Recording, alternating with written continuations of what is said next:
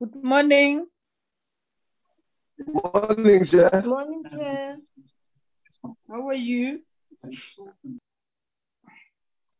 Surviving, Chair. I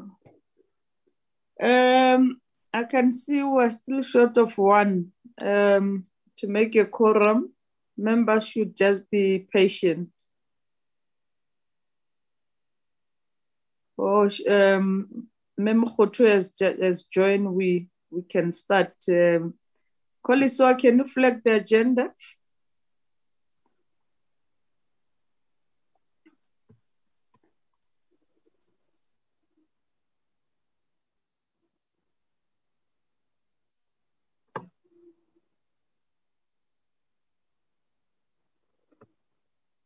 Good morning once again, honorable members and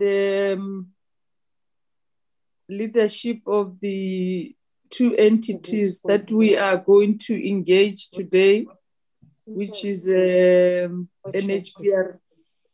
Can I request that we mute our mic?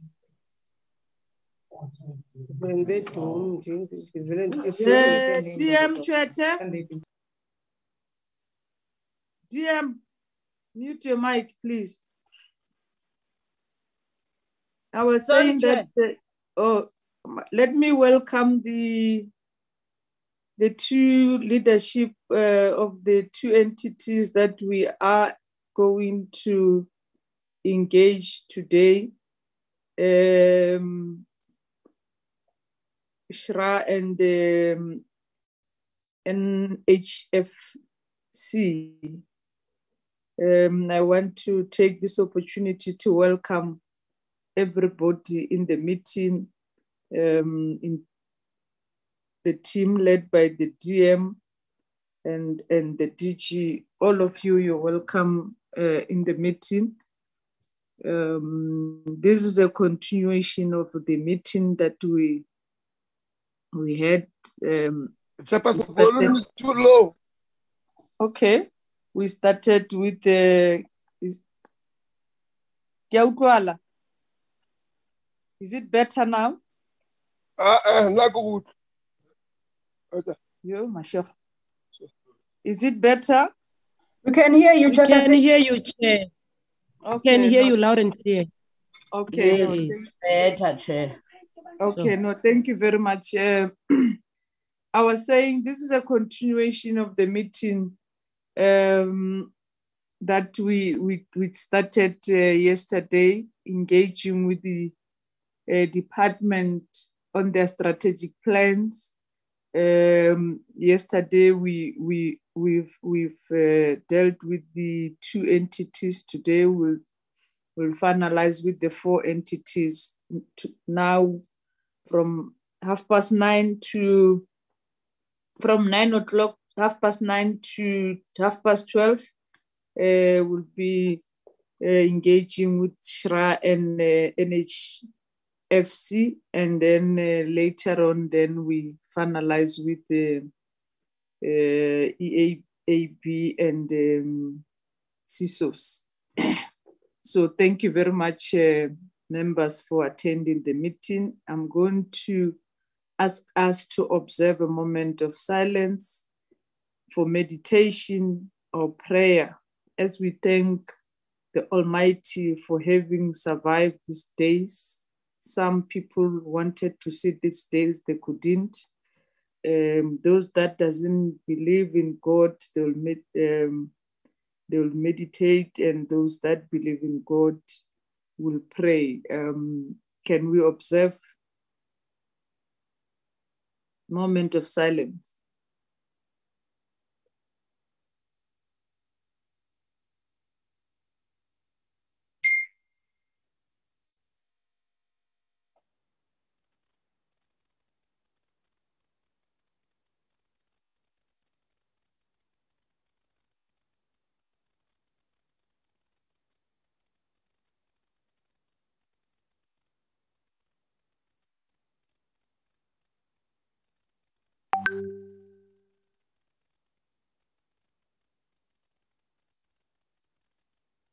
Thank you very much. Let me take again the opportunity to welcome DM and the team to lead us in the presentation. Unknown caller.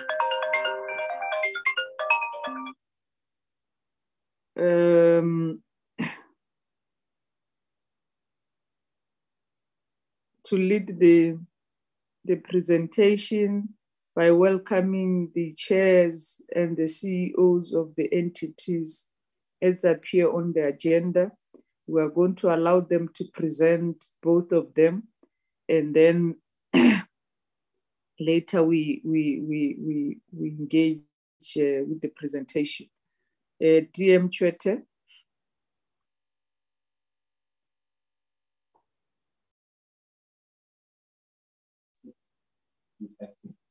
Morning. Good morning, Chair, and the WIP honorable members. We are here again, Chair, today with the Director General Changana, who is leading the team. He will introduce the team. We met yesterday to discuss two entities and the National Home Builders Registration Council and the Housing Development Agency. Today, Chair, we are here to present budget strategic plans and annual performance plans of the two entities. You've already raised them, these entities, Social Housing Regulatory Authority, which is SHRA, and National Housing Finance Corporation. Chair, at the moment, I don't want to waste time because we have a long day, and allow me to hand over to Director General and the chairperson of the entities to present the details of their presentation. I'm sure they will be prepared to answer all the questions. And without wasting any time, Chair, I'm thinking we have a very long day, and yesterday we had a very long presentations, and I want to give you enough time to answer questions and my team to answer questions. And so without wasting time, I'm going to hand over to Director General to take us through and introduce the team. Thank you very much. Hello, Chairperson. Yes. The apologies, Chairperson. Can I attend the apologies that I received? Okay. I received the apology from Member Mushala, Member Tafeni, and Member August, and also Member Sioposengwe. They are not able to attend the meeting today, Chairperson. Thank you. Okay. Thank you, Collie. So the apologies have been noted. Let me welcome the DG. There's a hand, Chairperson, from the CFO.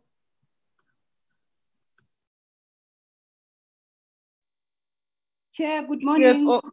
Morning, my dear. Chair, thank you very much. Good morning, honorable members. Good morning, DM. DG Changana is going to join slightly late. He's driving from another meeting, but he will join at a later stage. However, as DM has indicated, we shall be led by the acting CEO of NHFC and the acting CEO of the Social Regulator Authority and the members that are present today. Thank you very much, Chair. Thank you, CFO.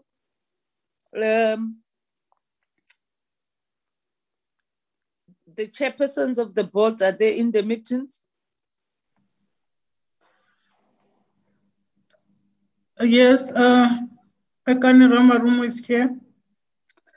Okay, let's start, ma'am.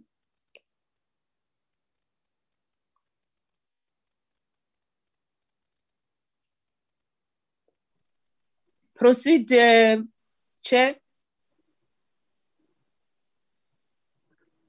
to introduce your teams and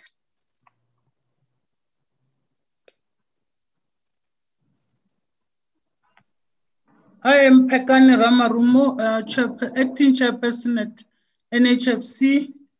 I'm here with our acting CEO, Sizwe Tati, and Mandu Mamatela, who's one of the executive directors.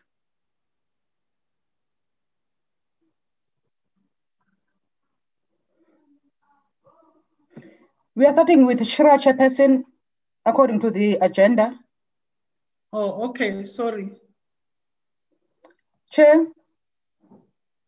Koliswa, because I've invited them, they've responded, means that SHRA is not ready.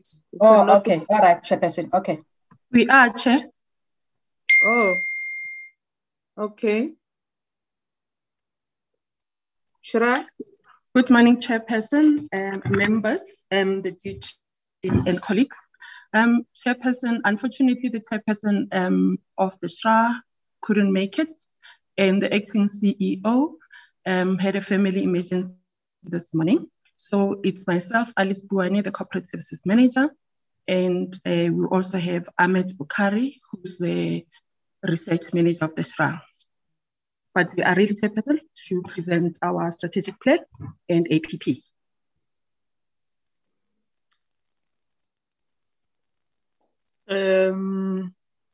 Okay.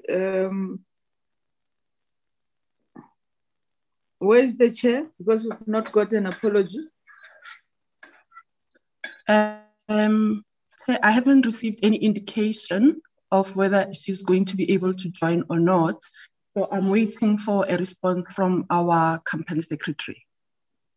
Okay, now we can see that you are not ready. Let's give NHFC, and Thank then you, in the meantime, you can get your chair.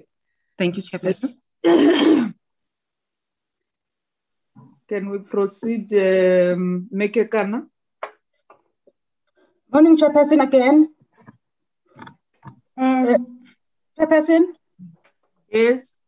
I've been requested by the broadcasters in Parliament that if people must open their videos when they are talking.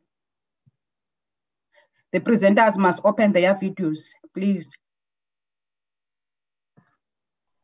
Okay. Ms. Kekana, let's start with you, acting chair.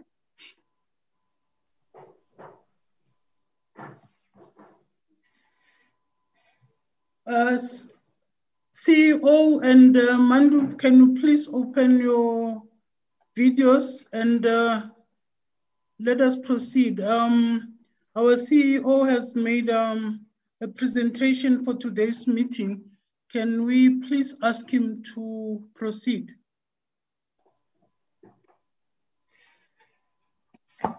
Thank you, Chair. Honorable members of the Portfolio Committee, the Chair to the Portfolio Committee, all protocol observed. I would like to share my presentation.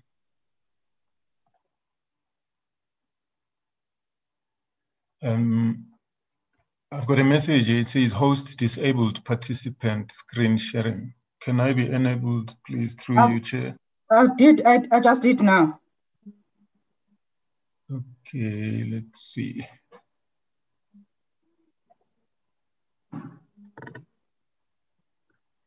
I'm still getting the same. Please try again. Why is Emma Powell the co-host?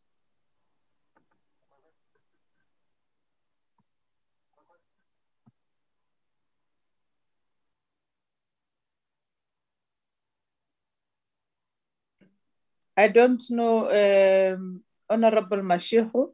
It was a mistake. I've just corrected it. What are you saying, Koliswa?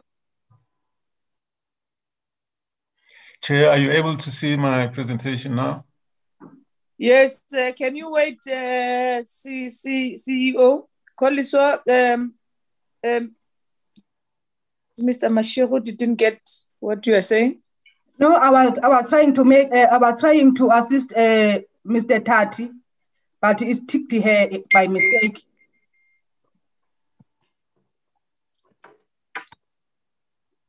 But you're not answering my question. I was asking. The question I have is seen that Member Powell is co-host. I'm saying, why is that?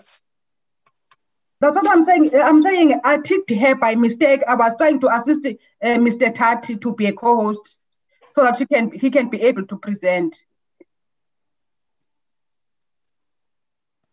it was just a mistake, Honorable Mashego. Can we proceed? Thank you, Chairperson.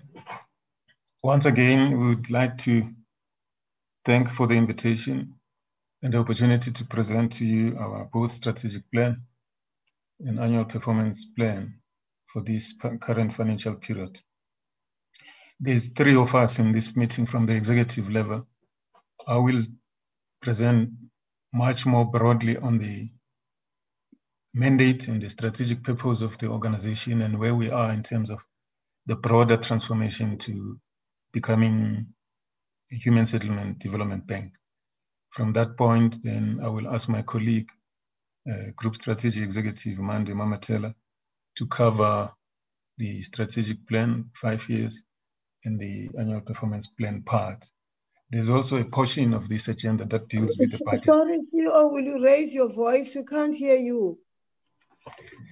Thank you, Chair. Am I audible now? Yes, that's better. Can you hear now? Yes. Yes, we can hear you. Thank you. As I was saying, I was just covering the outline that I will be covering more the broad mandate and strategic purpose of the organization. And then my colleagues, one will cover the strategic 5-year plan and the annual performance plan, as well the other Chief Financial Officer Executive will cover the budget part of it. As we all know, some are aware, National Housing Finance Corporation's broad mandate is about deepening and broadening market access to affordable housing finance for rural, low-income and middle-income households. This institution has been around since 1996. As it progressed in 2018, it was given an instruction to merge with 2 other institutions, Ralph and Nurture, which process was embarked upon and completed around 2018. It operates as a development finance institution, implying it needs to rally private sector and other capital for the purpose of support to the low-income earners in the human settlement space. It remains 100% state-owned. The asset base is about 6.2 billion and about 1.5 worth of borrowings. Self-sustaining organization has a Schedule 3A that must survive from its income. Its mandate is a national one, and to date, our staff complement still remains since the merger at about 119 or so. I don't want to be repetitive in all of these, Chair. They are quite straightforward. I've covered some of them. As we prepare to become HSTP, the aim really is to deliver sustainable, equitable, accessible value creation by effectively and efficiently providing quality funding and financial support for the development of integrated human settlements. This is a venture that is quite large and big, preparing us to be involved in what government policy usually refers to as creation of new cities or new settlement areas in an integrated fashion. So ours is to find a niche and ensure that the low-income earners are not left behind and they are integrated in those human settlements. But the milestones is what I've just said from 1996, and another milestone was 2018. We hope this year the budget, the cabinet will look at the final bill that needs to be passed to Parliament so as to enable the establishment of the bank. Our value proposition, one is the one that's targeted at social housing finance. This is where we work in tandem and in partnership with social housing SHRA institution, where we provide funding alongside the grant money that we provide for household individuals that are earning between 1,500 and 15,000. And this is enacted in terms of the SHRA Act that partnership should pursue. We will discuss some of the challenges that we have as we present today. The other area is privately owned rental housing. Just a minute, Chair, order. I don't know whether really this is the only volume you can have, because I hear nothing. It means I won't participate in this meeting. I'm glad I'm not the only one. I've been quiet. I'm not the only one. I don't hear. Can you check, Honorable Mashego and DM, can you check your gadgets and open, increase the volume? Because I think you are the only one that you don't hear. Yes, Chair, I think if they can check their gadgets, I agree, because we can hear, I can hear clearly. Yes.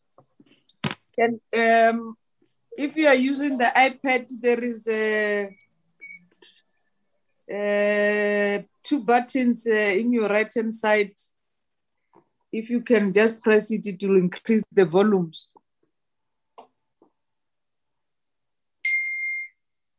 So let's proceed. Acting CEO. Thank you, Chair. The second area of our activity is the privately owned rental housing, as well as student accommodation finance, where we support developers that are delivering human settlement in that space. This one is not a subsidized environment. The other area of our involvement is what is called subsidy and affordable housing finance. This is the bridging finance that we provide to contractors and developers who are involved in the provision of PNG, or some people call it RDP type houses, and affordable housing. We also match that support by ensuring that the individuals can afford to acquire those units through the FLIS program, which I will cover just now. We also have another area that's called strategic partnerships and investment. This is the new area where we now partner with large developers or people who own large patches of land who can be consolidated into the formation of new cities and try and play a pivotal part depending on the needs in de-risking those projects, either to raise funding or to partner with people who've got large funding and those who can provide bulk infrastructure, etc. So we try to engage in those developments and in dialogue much early in the project life cycle, so that by the time they get ready, we're also able to play a pivotal part in them. The other area is called incremental finance. This is traditional, where we fund intermediaries who provide loans in small amounts, which banks do not do, to afford people who've got pieces of land who want to put up their own units. This is self-owned builders. And also those who might want to increase or expand and develop additional structures in their own existing units. But these people are operating in rural areas as well as urban, providing microloans. The other part, which came with the other two institutions, is what is called program and fund management. In this area, we normally take a fund management role as mandated by the department from time to time, depending on the nature of the support. Sometimes we partner with provinces where they seek to revamp or refurbish their rental units, and we coordinate the involvement of small contractors and become a paymaster for those, to the same extent that we partner with metros in the same programs. The last one is the famous finance-linked individual subsidy program. This facility is a grant facility which enables those people who want to borrow either from the banks or even non-banking institutions to be able to afford, in other words, at least reduce the equity, so they are not burdened with 100% borrowing. And it enables a lot of people to afford, in other words, reduce the installment otherwise, which they would not have afforded. So in the broad scheme of things, this is where a national housing operates. Just from a broad vision, purpose, and values, we meant to provide sustainable and transforming settlements with equal access to social services and amenities. Our purpose is to improve the accessibility for the lower income households through strategic partnerships by transforming human settlements and unlocking development impact. We've developed a new set of values to incorporate into the new HSDB, which engender us and bind us together in terms of accountability, Ubuntu, values of integrity, professionalism, excellence, collaboration, leadership, and innovation. Just to share the near future and connect it to the past, this slide attempts to show our traditional areas of financing on your left-hand side, where you see the Rotary on finance and fund management. Those are our traditional spaces. On the right-hand side, you'll see where the products that are not being offered today, but we hope under the umbrella of the HSDB, we should be able to. We had historically as NHFC embarked on a structuring what is called mortgage default indemnity or insurance, which is a product aimed to allow the banks or to enable the banks to provide funding to people who are classified in their own criteria as high risky borrowers, so that they get the comfort and get used to lowering the threshold of where they normally lend. That product was canned for lack of capital about 8 years or so ago. We're wanting to revamp that. So we are in discussion in designing a new business case with Treasury to see if it can be funded. But what is important is that we cannot just revamp this product because there are new entrants now, like the Capitec of this world, the African Bank, who are attempting to serve that segment. So we want to test the demand side of it through a revised market study, so that when we package this product, it's not just in vain when other private sector players are already servicing the segment. The other space for the bank would be looking at areas such as coordination, the promotion of savings in order to save for settlement, the advocacy role, and try and provide the capacity support for emerging contractors and individuals who are actually professionals in serving this sector.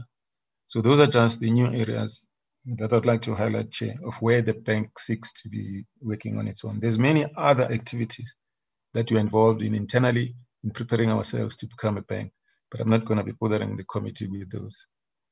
At that stage, let me allow my colleague Mando, Group Strategy, to take over from here. Thank you, Chair.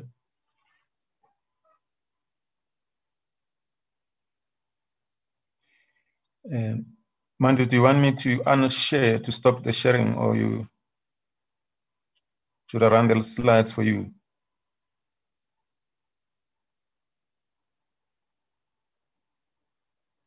Mandu, are you in the meeting?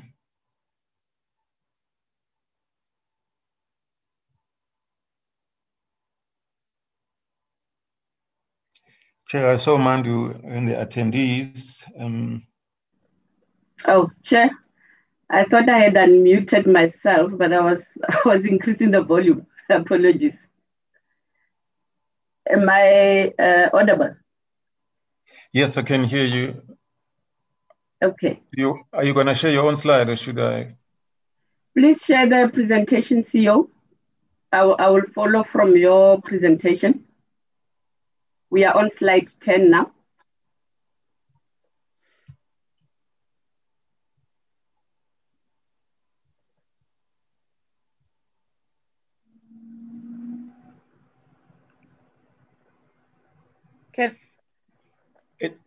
Are you able to see Mandu? Are you? Oh, okay. No, we still, I think, yes. Thank you. Thank you very much. Good morning, Chairperson and the DM, honorable members of the Portfolio Committee, and all other colleagues. I'm working on two screens, Chairperson, hence you are seeing from the video, I'm appearing from my side because I'm using the screen monitor. This slide is talking to our outcomes as we have them in the strategic plan. we've got 4 outcomes, which are the functional, efficient, and integrated governance, improved delivery of affordable housing, increased access to affordable finance to enable end users to have appropriate, spatially just, and adequate housing, and increased penetration and participation for low-income households and businesses owned by PDIs. The second column outlines the outcome indicators for each outcome. The baseline, Chair, as indicated here, is as at the time we were drawing the 5-year strategic plan, and the 5-year target outlines all the targets that we have per outcome. I would spend more detail on the APP, Chair, with your permission, because in the APP, it's giving a lot of detail in terms of the outputs and the output indicators. We can move to the next slide, CEO. This slide, Chair, it outlines our performance contribution, which we measure in terms of the impact on the ground. And this is talking to the housing opportunities that we create. And this is aligned to our offering value proposition, that the slide that the CEO covered, that we do social housing units. And here we are indicating what we're planning to contribute over the 5-year period. The first column— We are losing you, ma'am. Oh, okay. Am I audible now? Okay.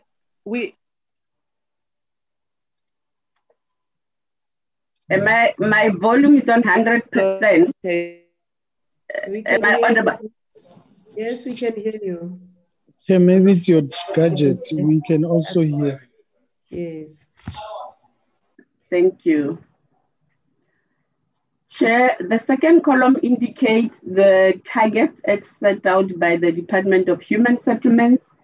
And the third column, we indicate our contribution towards those targets, and it's outlined in terms of our product offering, like social housing, what will contribute towards private rental, affordable housing units, bridging finance and subsidy and FLES, and incremental housing.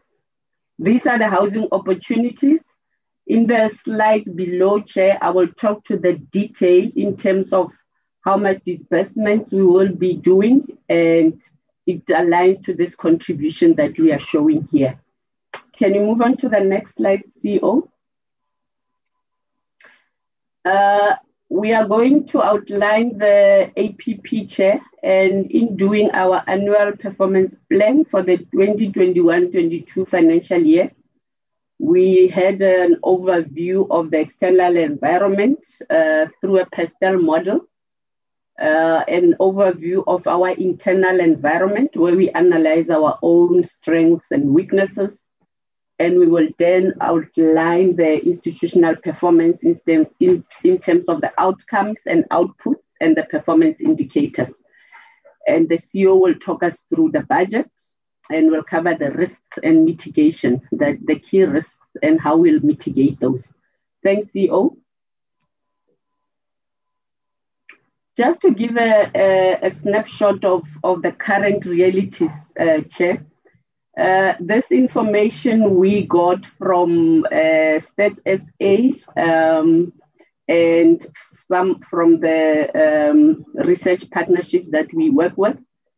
We do acknowledge that the housing market is still very fractured, despite all the efforts that have been made by government and the entities, and the citizens are still living in equitable access to the benefits. And here we are really talking to being closer to work environments and transport nodes.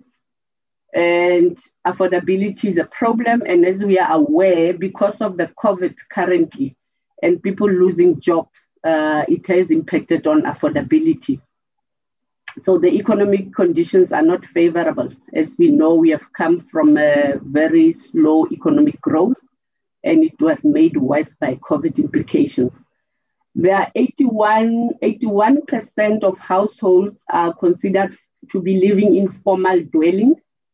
13% are still considered to be informal, and these are people who are living in backyard dwellings or in the shacks as we see them sprawling across the country. The backlog is estimated to be 2.3 to 3.7 million, and this is growing at 178,000 per annum. And in the cities, there's a lot of migration, which is putting a lot of pressure, both in terms of the infrastructure and the demand for housing. 46% of the household market are earning below 3,500. And this is the market that qualifies for the now current free housing, which is a RDP house as we know it. 37% of households are earning between 3,500 to 20,000. They are not eligible for RDP, but this is the market that the private sector is viewing them as risky. They are not able to afford, and this is the market that we are saving. And that 37%, 4.3% of them is the upper end, which is people earning between 15,000 to 20,000. And this is where the banks like to play a bigger role because they perceive the risk to be lesser here. Thank you, CEO. If we move to the pastel, what we did here, we did an analysis of the macroeconomic environment, and we looked at all these factors that are highlighted, and just to look at it in terms of whether it's creating a barrier in us catalyzing the impact in the low-cost housing market. We looked at the legal factors, the issue around land reform and expropriation. The private sector is raising that as an issue that is making them uncertain of what will pan out. So we're just highlighting that it's casting a shadow in the market as it seeks clarity. There's still a lot of protracted delays within the municipal areas around legislation approval processes, and this delay projects to be started on the ground. Currently, we are looking at agreements that have been affected, and this we are talking mainly to the legal agreements, whether a household is being purchased and the banks have to make concessions because of the COVID and households losing jobs, or in terms of rental agreements, the rental market is in a deflation at this stage. We are finding that a lot of the intermediaries in the space are not even increasing the rentals just because they would like to accommodate what has happened with COVID. The vacancy rates are sitting at 16%, which is very high in this market. So we're saying from a legal perspective, the agreement and payment conditions are negatively impacted to both business and households. From an environmental factor perspective, there's an increased awareness of the ecological footprint in terms of being and developing sustainable products in the market. And here we are referring to the greening, the use of solar, and that is very positive. And in the long run, it saves the household a lot of money in terms of paying for the services.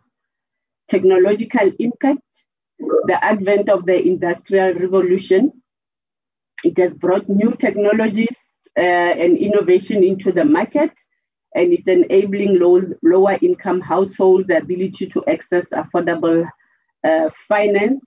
We are working on now starting to make applications through cell phones, which will really enable everybody across the country, even people in the rural areas. And this will also save people from traveling towards the intermediaries. There's a lot of innovation in housing material for cheaper raw materials to build better quality housing. From the political factors, we're just highlighting that The new democracy has inherited the flawed system where people are isolated from economic activities. As we know, the low to middle income households are in the outskirts of the economic hubs, and the high levels of corruption and fraud within the public space has reduced investor confidence in investing in this market. And from an economical factor, we are highlighting COVID, the GDP that has contracted.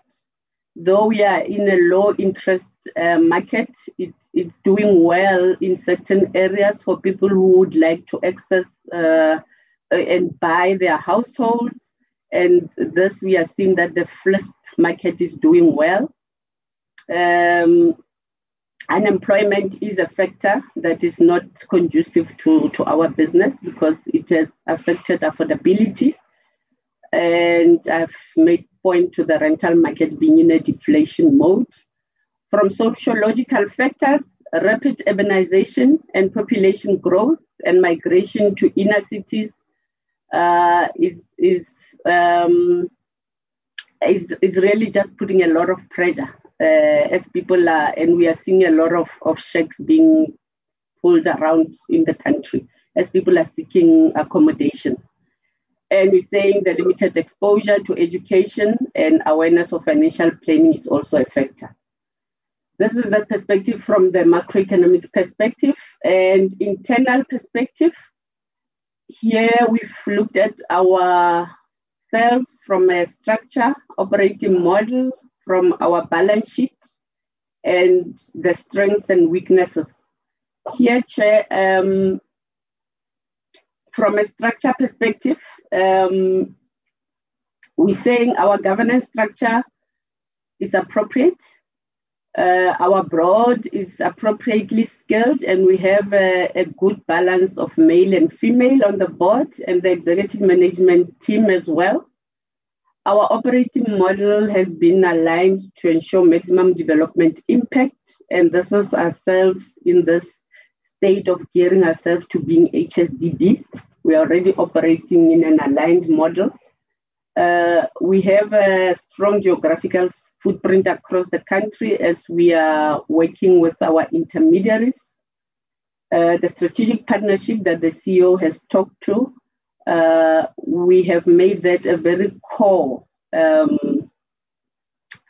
pillar for our strategy, that with the size of our balance sheet, we cannot do everything ourselves. So we always aim that for every R1 we put out there, we would like to at least attract R4 from the private sector so that our impact is, we leverage private sector and we make a very meaningful impact. From a financial analysis, our balance sheet is good to leverage debt, more debt. We are currently within a low debt to equity ratio. We are aware that there's good demand for our product offering, and our entities continuously monitoring the income cost to income ratio. And with the coming in and with the events that were put on us by COVID, we had to do a lot of cost cutting to ensure that we are not burdening our income statement with costs. And we've done that when we're revising the budgets. From a SWOT analysis perspective, we say that our strength is that with the three entities that have come together, there's a very strong knowledge, and the three are bringing in existing partnerships and stakeholder relations. This will stand us in good stead to achieve our objectives and maximize development. We acknowledge the weaknesses because of the multiple systems that we are now integrating. There's a lot of progress that has been done in that regard, where we are now acquiring single system to service us, and this is work in progress. A lot of our work in certain areas was manual, and we had to align and digitize. We still recognize that change management is still critical, especially around all these processes around systems and procedures that we are embarking upon, that we need to be taking staff along. And we acknowledge a threat from the external, which I've talked in the previous slide in terms of the economic situation. Thank you, CEO. And now our performance is measured at program level. And this we align with the Human Settlements Department. We have 5 programs that we measure our performance against. So I will talk to each program in the next slide. Next slide, CEO. Excuse me. The first program being Sorry, ma'am, you're not doing very well in time. Can you move with speed? Thank you, Chair. I'll do quickly. Under administration, it's more around compliance, audit, risk, and implementing fraud and corruption reports. And this is the target that we have set. The middle one, under estimated performance, is the current financial year. We're just indicating where we are. And just to bring to the committee's attention, this is as at the time we drew the plan. Things have changed as now we've concluded this financial year. The next slide, CEO. Chair, for this program, Integrated Human Settlements Planning and Development, we've got 2 sub-programs, which is strategic partnerships. And here we measure, we link it to the outcome and the output that we'd like to grow participation of private sector. We measure this through disbursements that we are doing to contribute. And to the right are the next 3-year APP targets that we have set for ourselves. Next slide, CEO. This one is around subsidy housing finance, and this is where we provide bridging finance to developers and contractors. And these are the targets that we have set. As you can see, in the 2021 financial year, the estimate was low. But as I said, this is based at the time we're drawing the plan. So we presented this as it is in the APP. I will just highlight to the committee that we have exceeded the 2021 target. We are now sitting on an actual of 132 million that we have dispersed in this area for subsidy housing. The next slide, CEO. Here it's a rental and social housing program. And this is our contribution to social housing and private rental. Also, the targets for 2021 was low because we did this plan in the 3rd quarter, but we have achieved 89 million in terms of social housing. Private rental, we haven't done well. It's now sitting at 14 million. Next slide, CEO. This one, affordable housing program. We do affordable housing, we bridge contractors here as well. And we also measure incremental housing, where we give households an opportunity to incrementally build their house.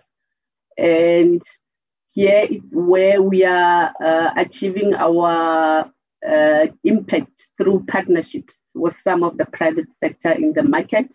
Those are the 3-year targets, and the middle one is indicating where we are in the current financial year. The next slide, CEO.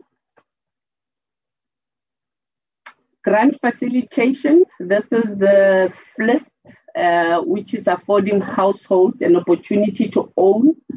And we measure this in the number of applications and the number of applications that we receive, that we do actually approve, and the value of the grant that has been disbursed to these households, and how much we leverage from the private sector, which is the last row.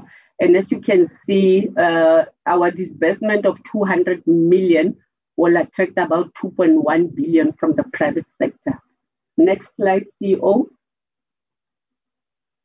Program 6 talks to our sector transformation.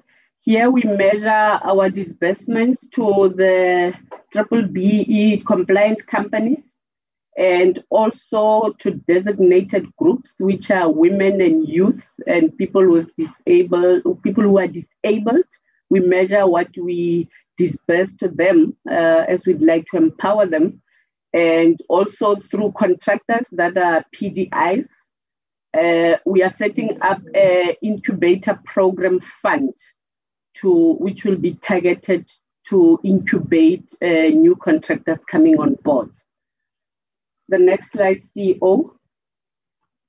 Chair, these are the risks that we have identified, and for each risk, we've got a mitigation in terms of how we will mitigate that risk. I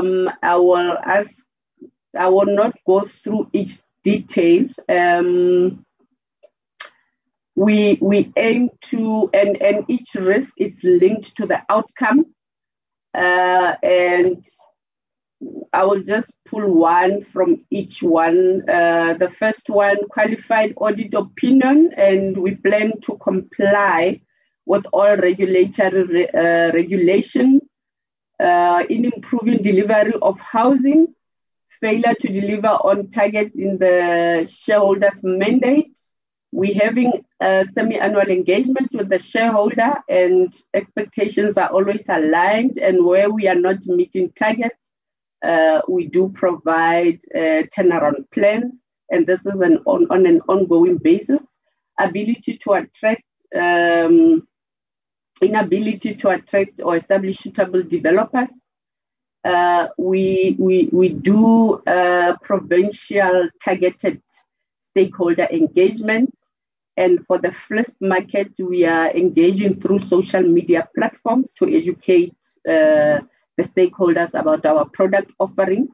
And the last one, which is linked to the outcome of increased penetration or participation of low to middle income markets. The risk there is an inability to increase participation due to limited knowledge and awareness of NHFC offering. And we've implemented the strategies that I've spoken to. And in developing consumer education, we are developing a program with the South African Saving Institute, which will be rolling out in the second quarter. Thank you, Chairperson. I'm going to hand over to the CEO to talk us through the budget. Over to you, CFO. CFO, can you just summarize in 5 minutes? Because yeah, we're running out of time. Thank you, Chair. Okay, Chair, we can skip the slide, CEO. Just move on to the next one. I think, Chair, just to give an indication to the members, what we have done, obviously, from a budget perspective, is that we have based them on the assumptions. The key assumption is really around the interest rates. And I think it's quite important to understand from an NHFC perspective, interest rates. Sorry? The video. Oh, the video. Sorry, Chair. Are you able to see me now? Yes. Okay, thank you. So I was saying from an NHFC perspective, what's quite important to understand is that the impact of interest rates change our bottom line quite significantly, because 90% of our lending book is linked to the prime interest rate. So with every 1% change in interest rates, we see an impact of about 20 million Rand going through the bottom line. So I think if you see our results, to the next page. Network is not, you are not. I'm not what, sorry? Hello, can you hear me? I'm on 100%, my volume is on 100%. Yes, we can hear you. Okay, all right. Okay, so like I was saying, if we just look at the forecasted results, from a 2021 perspective, we were severely impacted by the change in the repo rate.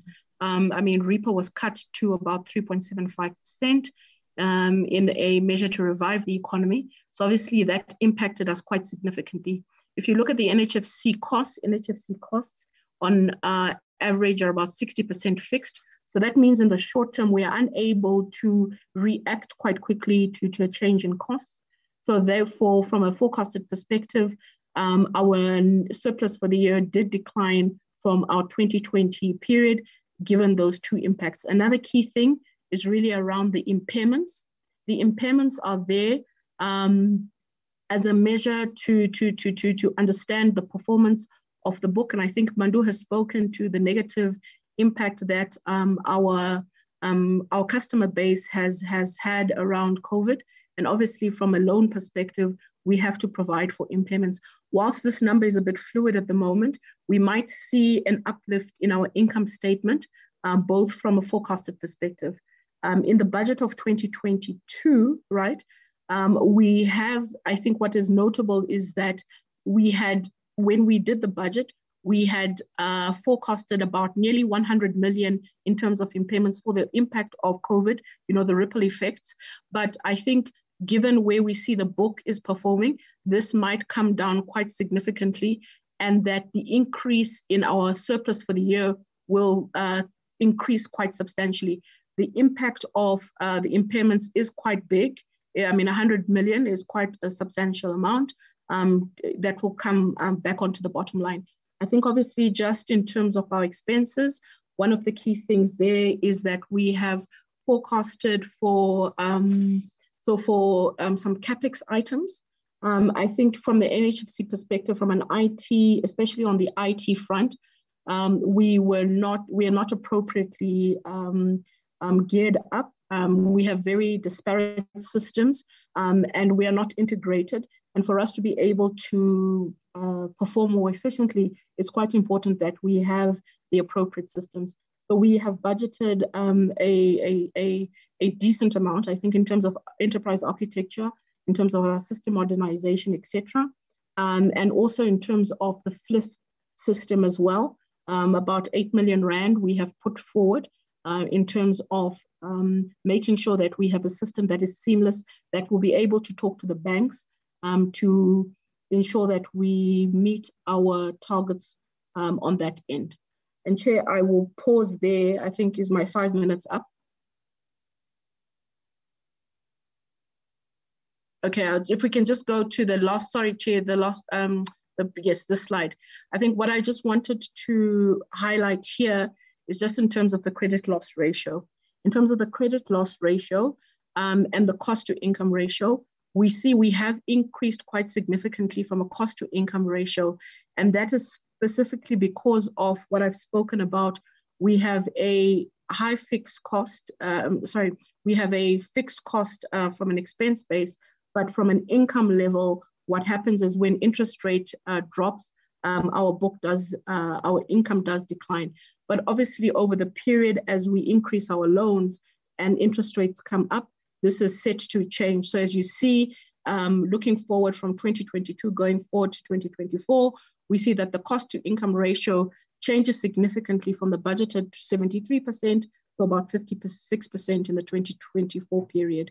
I think from a credit loss ratio as well, this one we really are waiting to see how our book is going to pan out in terms of credit loss ratios and the impairments that will come through. And I think obviously from a net loan book growth, I think obviously with COVID, if you see from an actual perspective, we had about basically a flat -1% from a 2020 perspective. But we see that obviously from an uptick perspective, we are looking to grow quite significantly from 5% in the forecast to about 11% year on year in 2024. Thank you, Chair. I think I'll stop there. Thank you.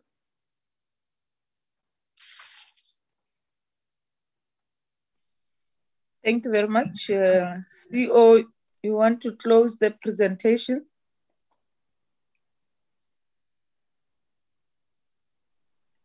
Thank you, Chair. Where's my video? That is the picture that we've portrayed to you. As you can see, there has been an impact in relation to the COVID. We've been asked to revise even those figures downwards, which we have. We are now already moving into the new chapter. Hopefully, as the indications are already beginning to show, there is better outlook on the economic growth side. That normally does impact on the demand side of our business. And we hope that will make an improvement for this current financial period. But I think the CFO has done enough to just share with the committee what impact has the interest rate drop had, and because of the COVID, also the non-performing loans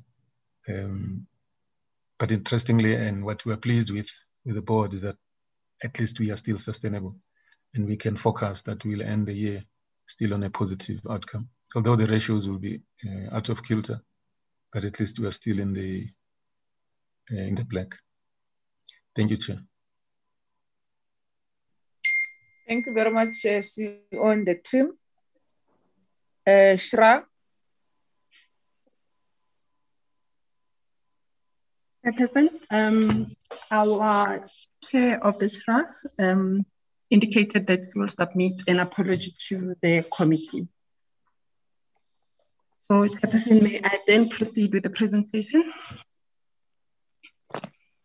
Yes, proceed, ma'am. Thank you.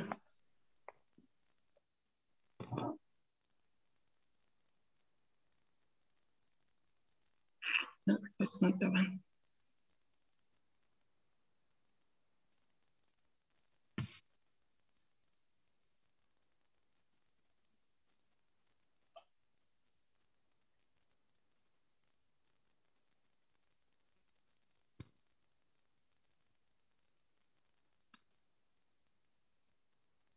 Chairperson, I'm just loading the presentation.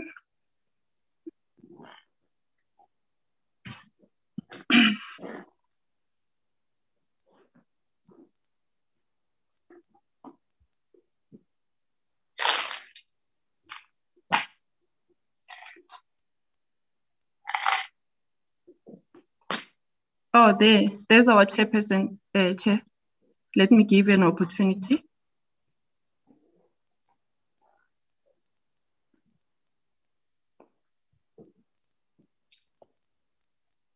Chair, you're welcome.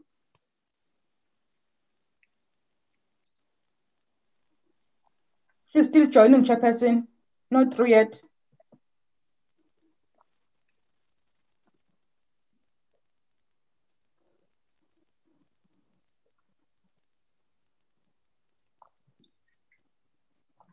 Okay, CEO, let's proceed in the meantime.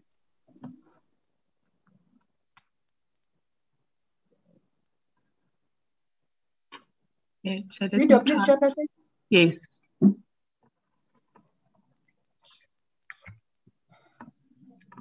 Thank you, Chairperson.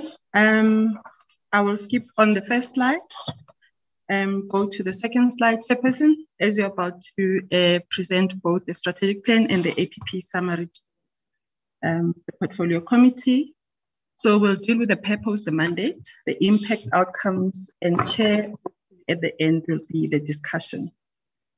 Chairperson, the next slide, the legislative framework of the SHRA, Chair, hasn't changed. We are still using the same legislative framework. Chairperson, and then the next slide then talks to the Social Housing Act. It continues, and then it goes to the function, Chair, of the SHRA, which basically has three pillars: to invest in social housing sector, to enable by transforming the sector so that we have more players in the social housing sector, and to regulate to ensure that we have sustainable projects, and to ensure that the beneficiaries that are targeted are the ones that are occupying the social housing institution. Our functions of the SHRA still haven't changed, they're still within our mandate. But in the next slide, there has been changes from the previous strategic plan. We have that statement now on the impact statement, which is a transformed, compliant, and sustainable social housing. So this will be our focus for the next 5 years, and especially on transformation and compliance. We've also changed our vision. Our vision previously read as a thought leader, stimulator, and regulator of world class. But then we aligned our vision to human settlement to then read as to create an integrated South Africa where citizens live a good quality life, and in a well-located and affordable quality rental homes. So even if we go to the broader citizenry, we are only contributing to the extent of social housing units. And we've also changed our mission to also be aligned to the quality of housing for lower and middle income households.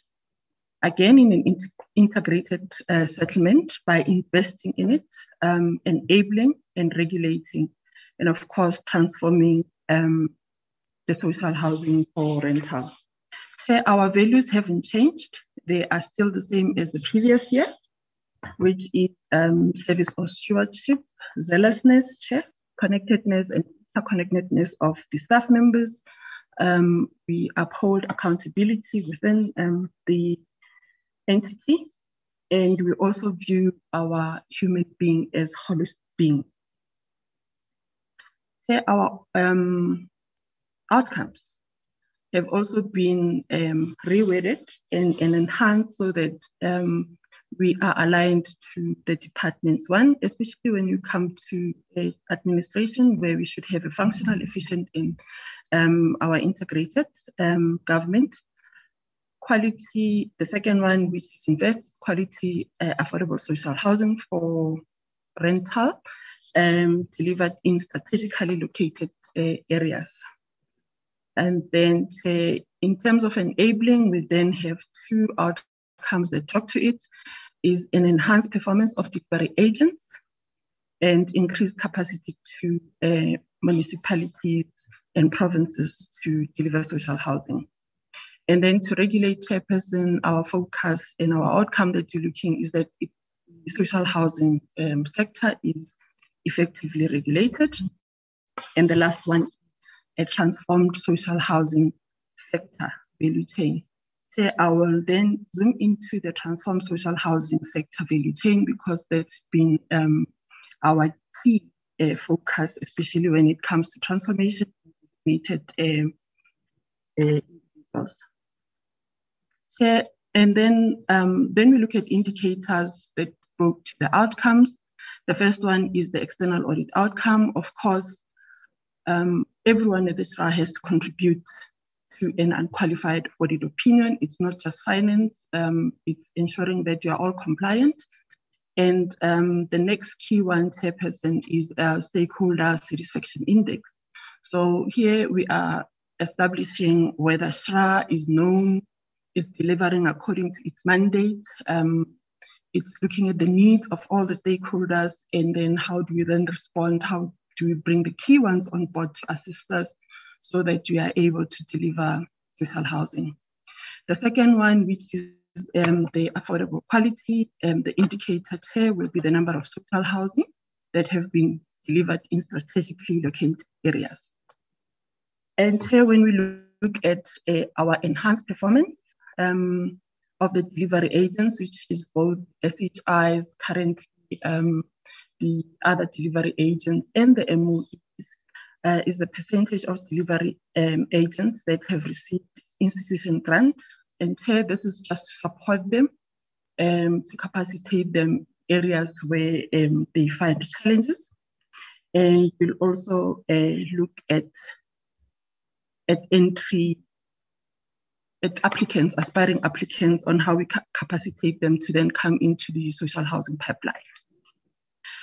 And then, Chairperson, increased capacity to municipalities. We look at the number of municipalities capacitated for social housing. So we are awakening the interest in the various municipalities to assist us with land, to assist us with getting statutory approvals done on time so that the projects can break ground, because that's one of the key things that creates blockages in delivery, and making sure that they do have social housing in their IDPs, Chairperson. So this year, we've already signed about 8 MOUs with the municipalities so that they come on board, including the provinces, Chairperson.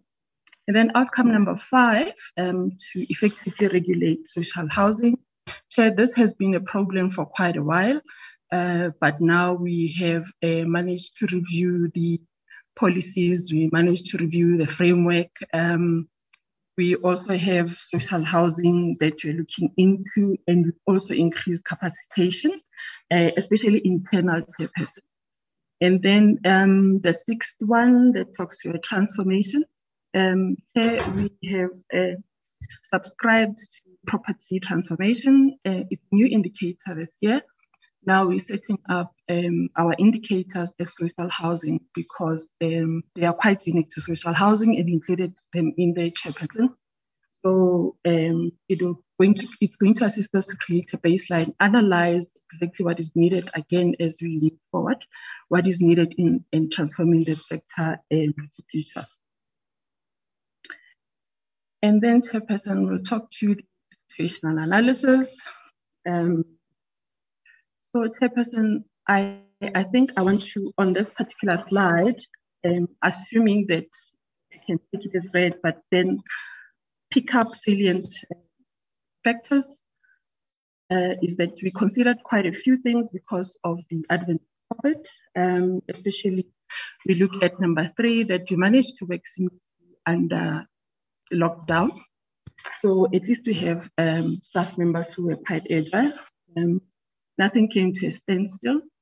And chairperson, because we're also looking at upscaling the delivery, we had training programs implemented, and we've received good feedback from participants, including provinces, municipal officials, and departments. Chairperson, as I've earlier indicated, we had municipal support projects and incubation project implementation where municipalities are already participating. And then chairperson, if we look at failures or weaknesses, is the accreditation process not yielding desired results. That to date here we've attended to it by introducing various interventions, but at that point in time, we still need to have it at our complete control.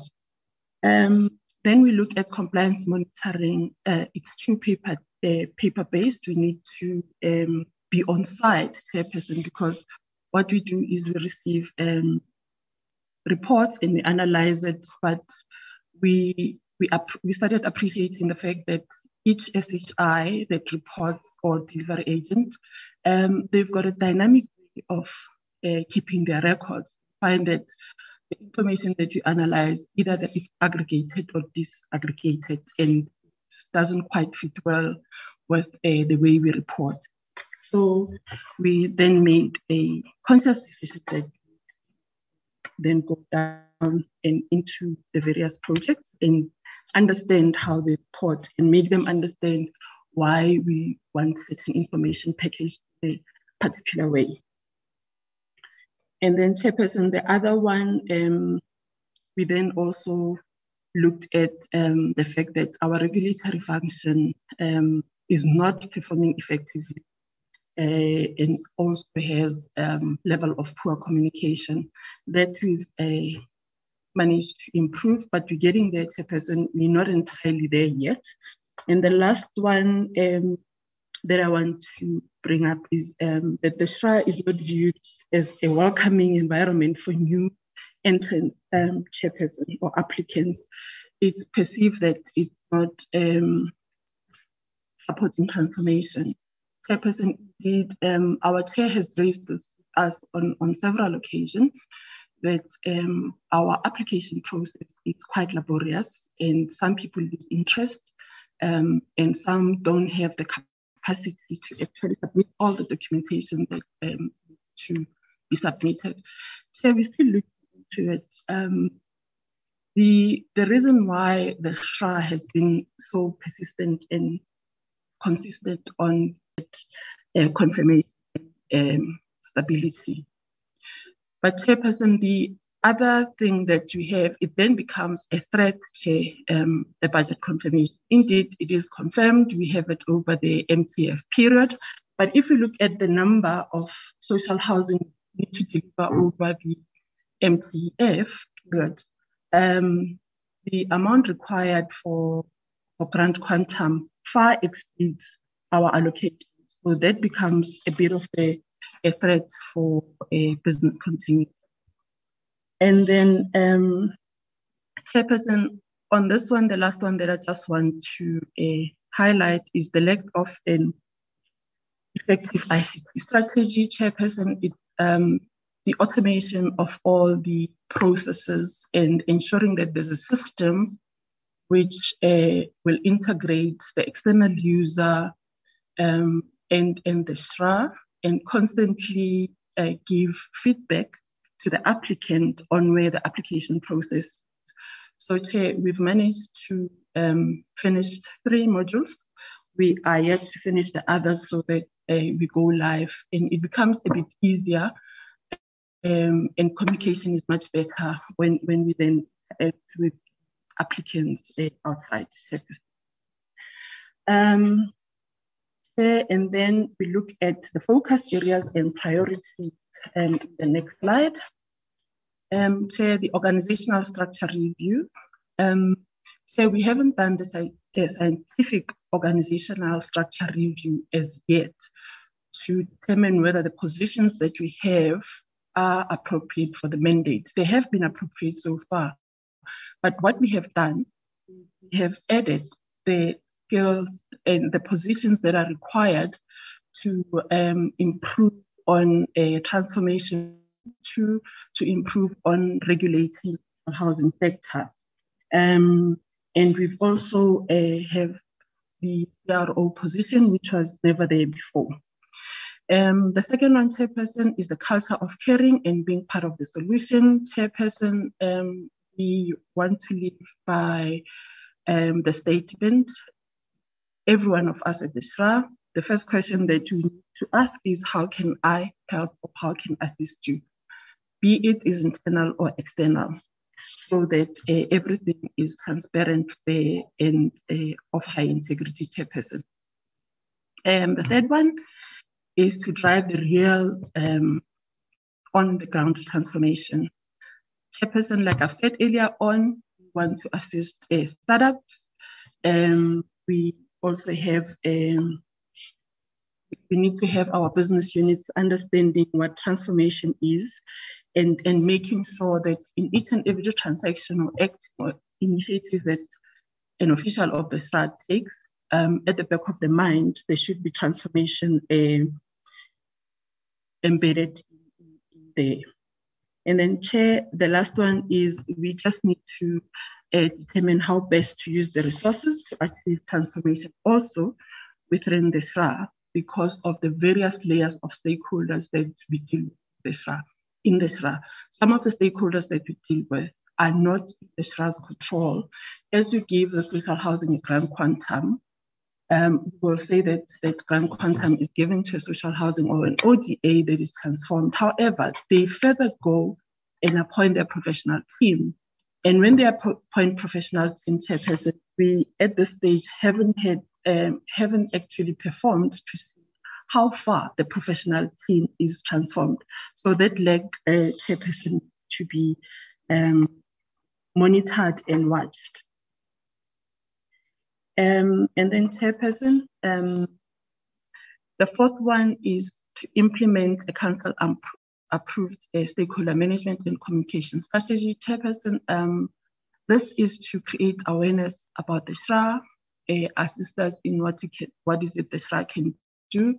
And most importantly, that has been raised by our chairperson is that we should be a caring SHRA that also cares about the beneficiary, not only our delivery agent.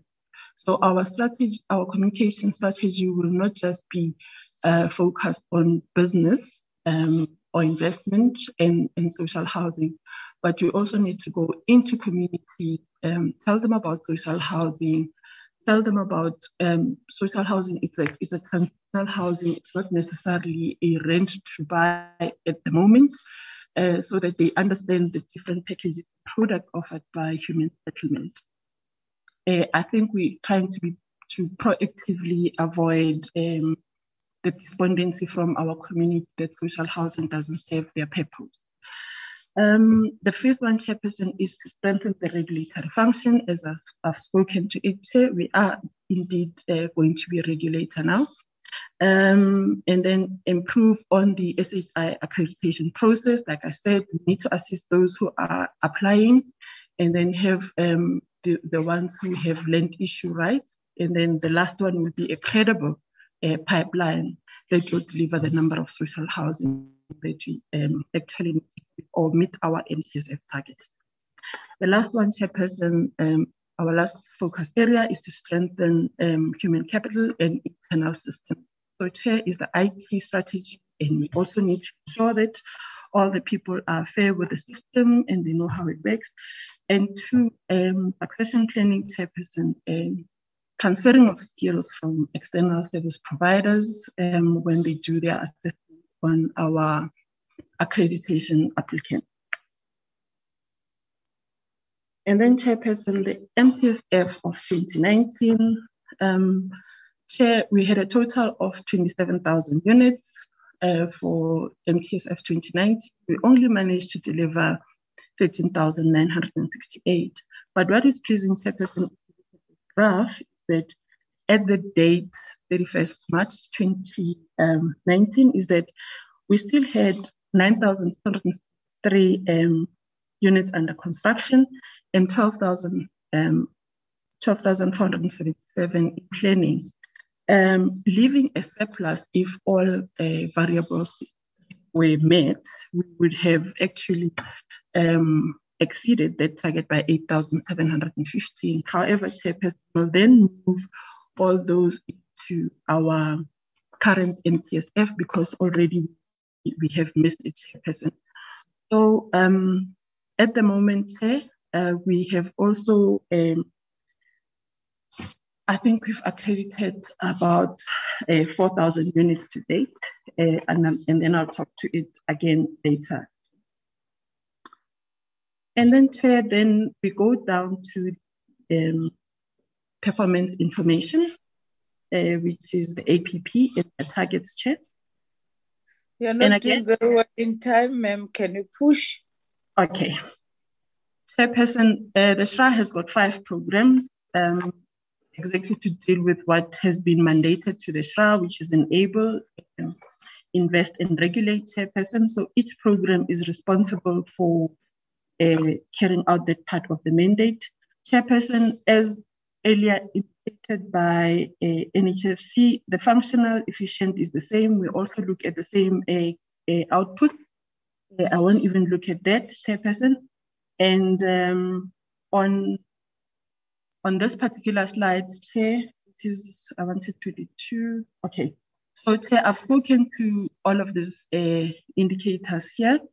Just to ensure that the proper tenants are there, Chair, we have tenancy audits. Maybe, Chair, I must just look at the new indicators. 5.2 is accrediting of additionally fully accredited SHI. So, Chairperson, SHI become fully accredited if they meet all the ratios. But because of COVID, Chair, we had 4 that has dropped because they couldn't meet. Now we are targeting that in the outer years, we assist them to get back to where they were. Because the vacancy rate, areas, non-completion of rental, really puts them down, Chairperson. So it's something that we need to focus on and assist them going forward. And Chairperson, 5.4, we are also looking at the safety and security of tenants. It covers a whole lot of things, Chairperson, from ensuring that all vulnerable people are catered for and the buildings, the fire drills are all fine. And then, Chair, on the next slide, the next slide is transformation, Chairperson. So here we are more proactive because we're looking at new project accreditation as opposed to them just like it's currently being done. People are just applying. Now we need to go out there to ensure that we've got the right transformed applying who are going to get the grant from the SHRA. Chairperson, there's no new indicator on this one, so I will move on. Here you can see that we are looking into transformation because the new indicator is in 2019, and we're still hoping to then achieve more when it comes to that.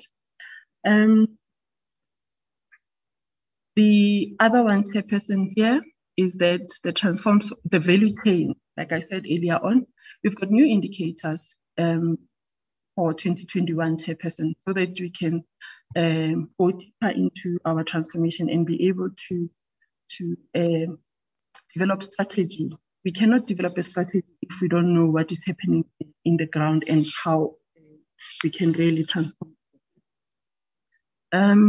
Risks, Chairperson, we're looking at inadequate or insufficient resources for the SHRA, to meet insufficient resources to meet the delivery targets, Chairperson, which is what I've mentioned earlier on. Inability to upscale delivery of social housing. We have insufficient CAPEX, failure to implement social housing policy, Chairperson, unavailability of strategically located lands.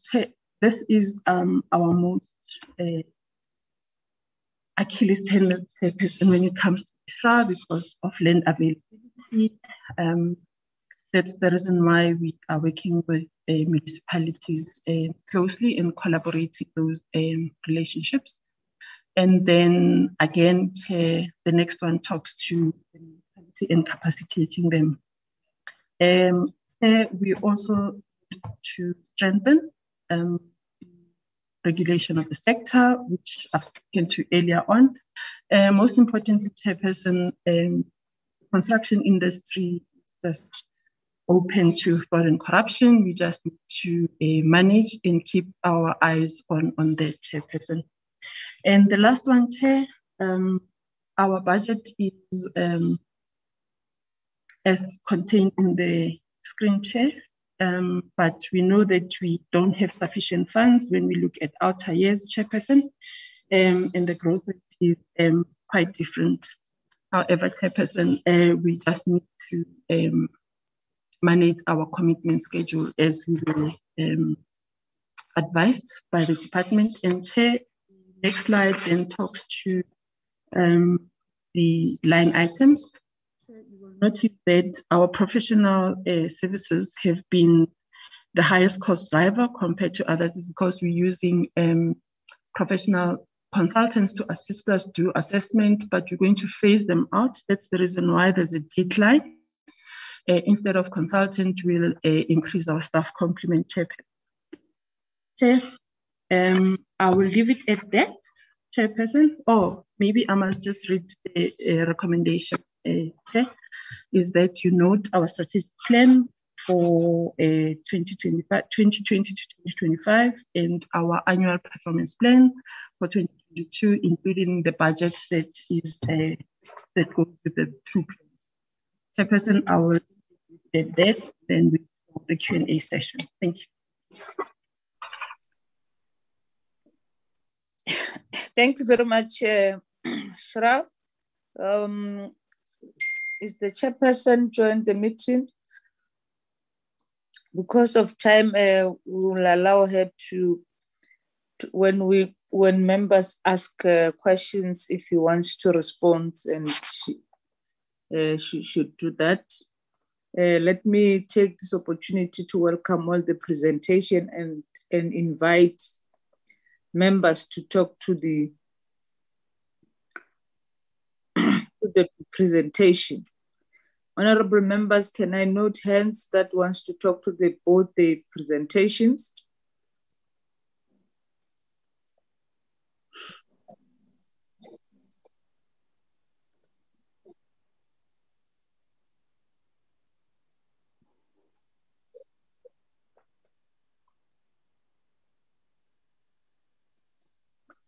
So far I can see two hands only. Honorable Mkhotu, followed by Honorable Tseke.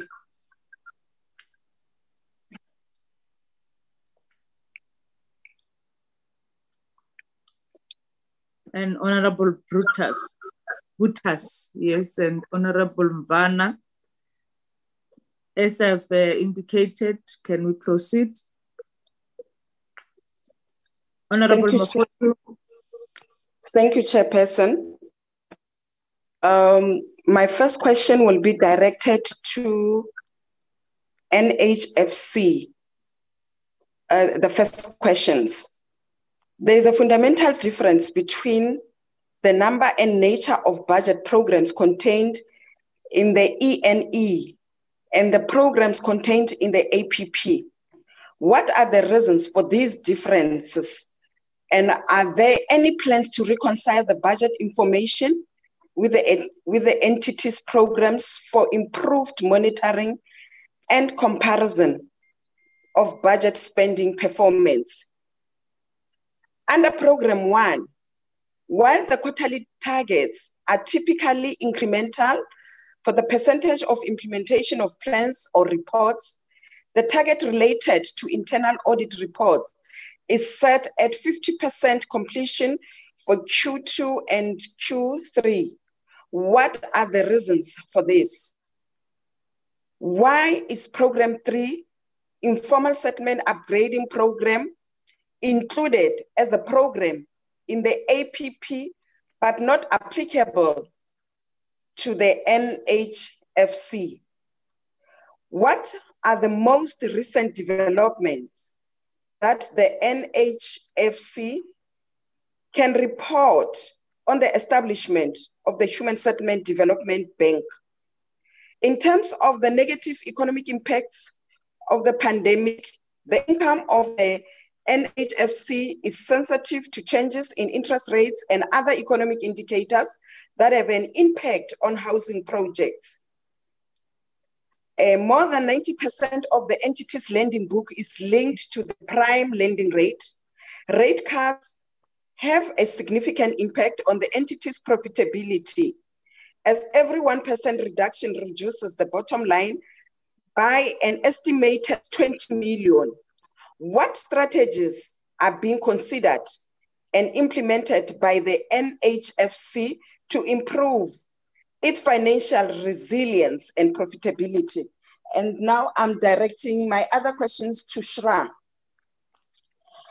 Which municipalities are being earmarked for assistance during 2021 to 2022 financial year? What is the current status of the municipal support program in Program 4?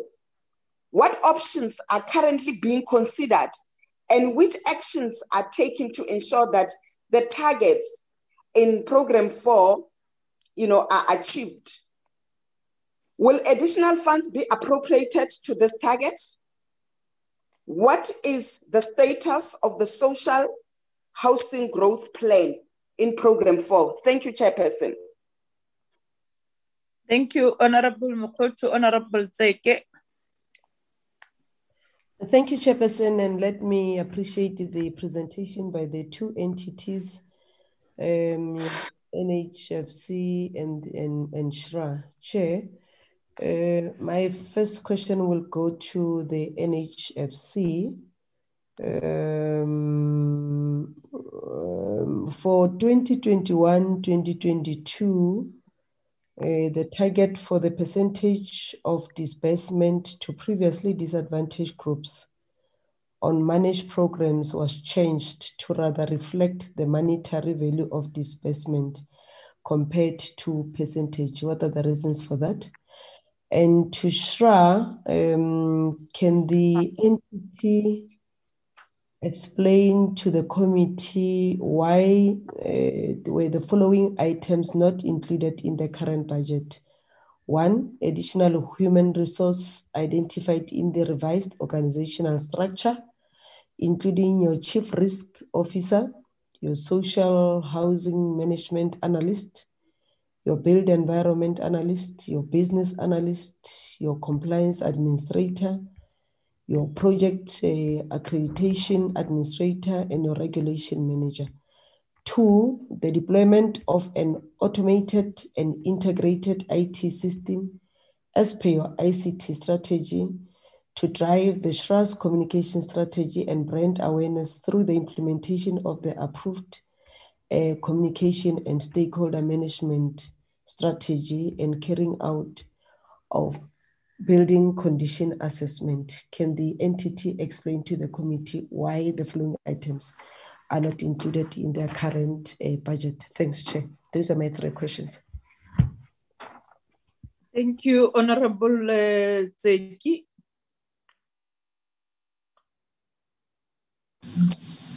Thank you, Chair. Chair, on on the banking one, sorry, I missed the alphabet. There's an area where the presenter, I think, was talking about the socio-economic, the COVID, and the retail, and all those. He mentioned something about the response to commercial banks. Can you repeat that? I did not get that, where he talks about the commercial bank response to this housing bank. And Chair, I must appreciate, I'm impressed about the quality of the bank. And then I'm not sure whether this is to the DG or the minister, deputy minister. How far are we with this law, Chair? Thank you. Thank you very much. Honorable Teki, Honorable Mbana.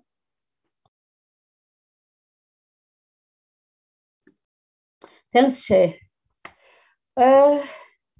I'm also interested in terms of the bank.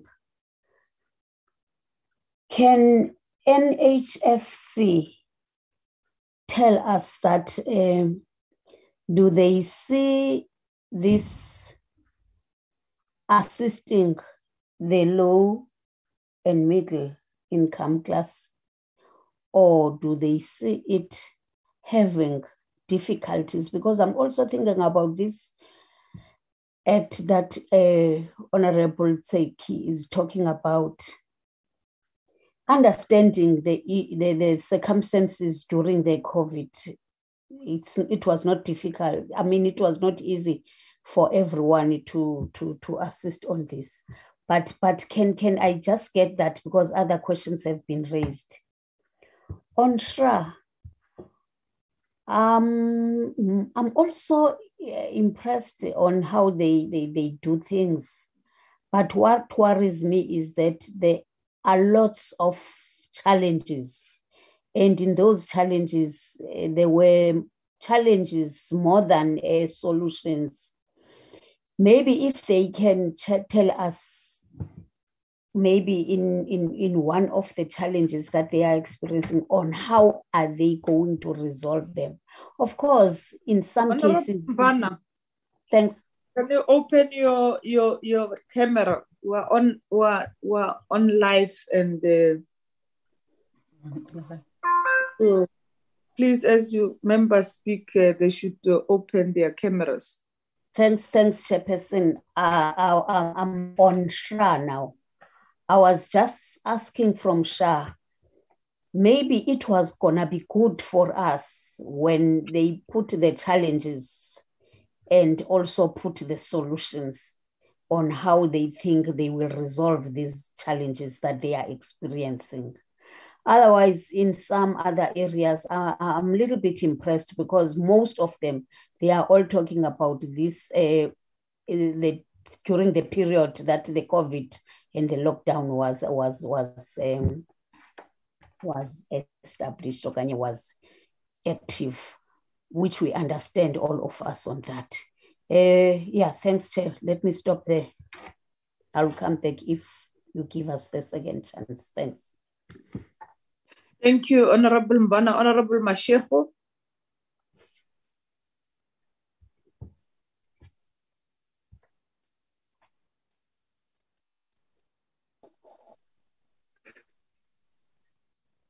Thanks, Chairperson. I'm struggling, yeah. Okay, open your camera if you can. Okay. It's very, thank you very much. I think I'm trying to do that. It is sitting somewhere in the corner. I can't even see myself.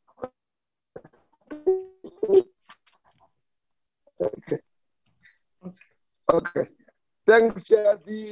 Remember, I did raise earlier on that I'm struggling to get what the members were. Tried to want to take me through how to widen my camera, but I mean my volume, it couldn't up until I have to change the gadget, and I couldn't. I have lost quite a lot of the input is made, but it doesn't make and I want to echo the sentiment Babu member Seki, that there is an element of very great improvement on the content, the posture, and the reporting processes. But with that in mind, Chair, I just as a consistent cautioning from my side, I don't get a sense. I just switch off your camera.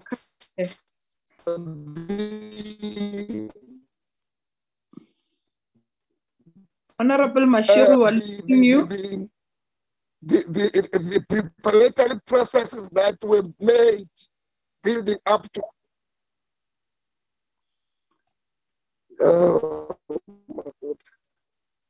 Honorable Mashiru, we're losing you. The best way would be to close your camera. You can then be allowed to close your camera so that you can increase your sound.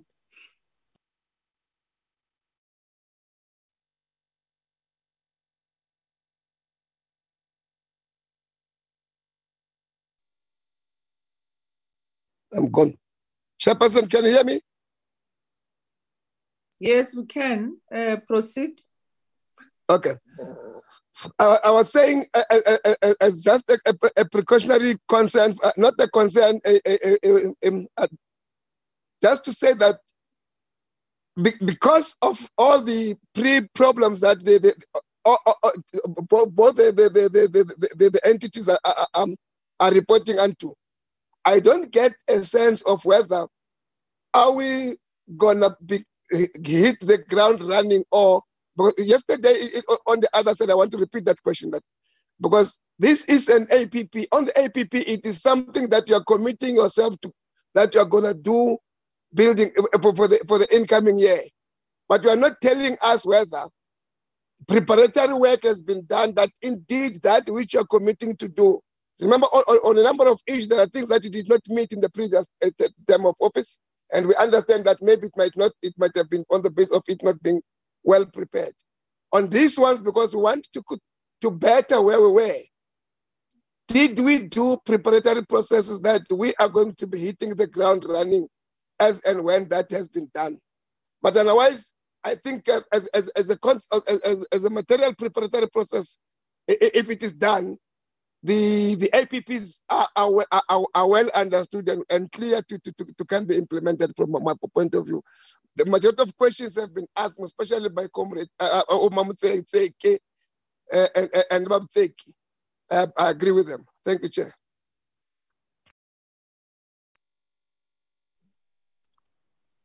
Thank you very much. Honorable Seki, you're still raising your hand?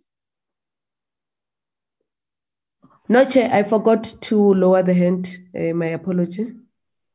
Okay.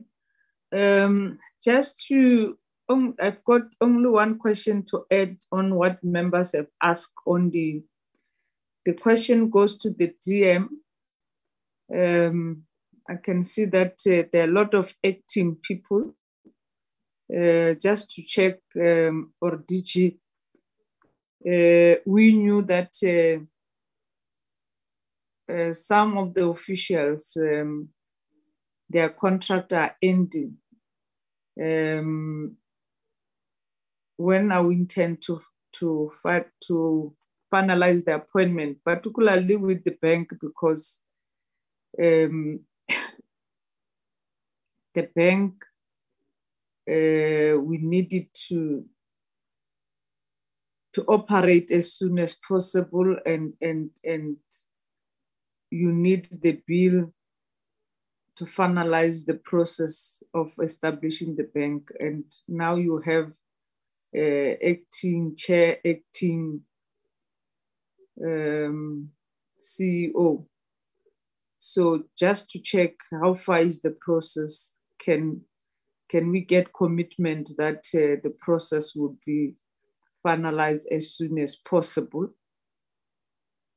And the second element issue is on the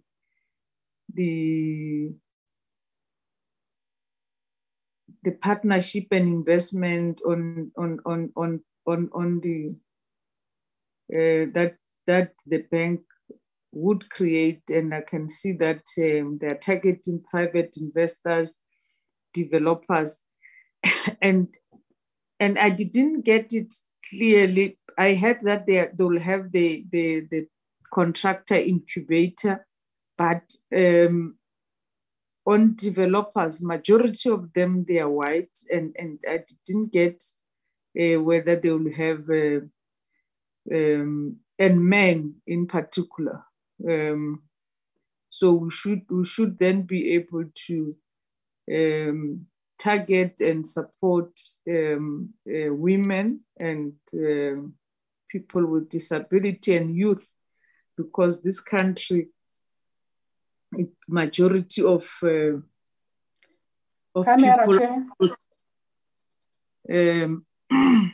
So I think it's important that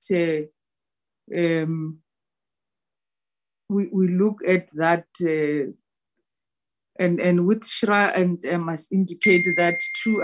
We welcome the presentation, the posture, and just to add what Honorable Mvana has raised, that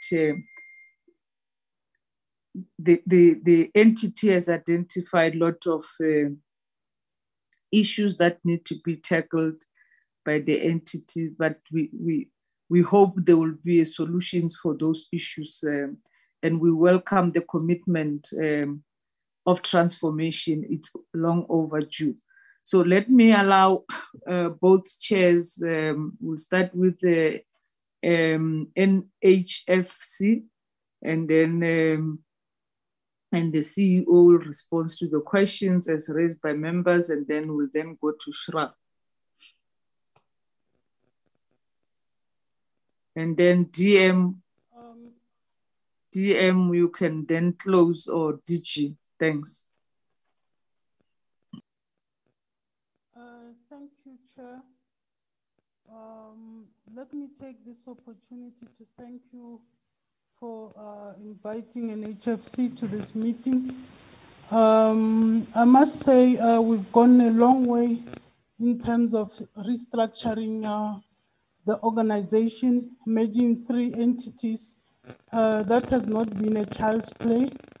And now we are busy strengthening the systems, the structure, so that we can be efficient, reliable, and again, this is another process.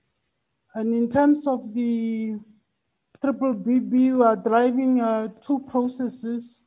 One is in terms of our improvement of the scorecards. We are partnering with strategic partners like property sector, Black Business Council, developers.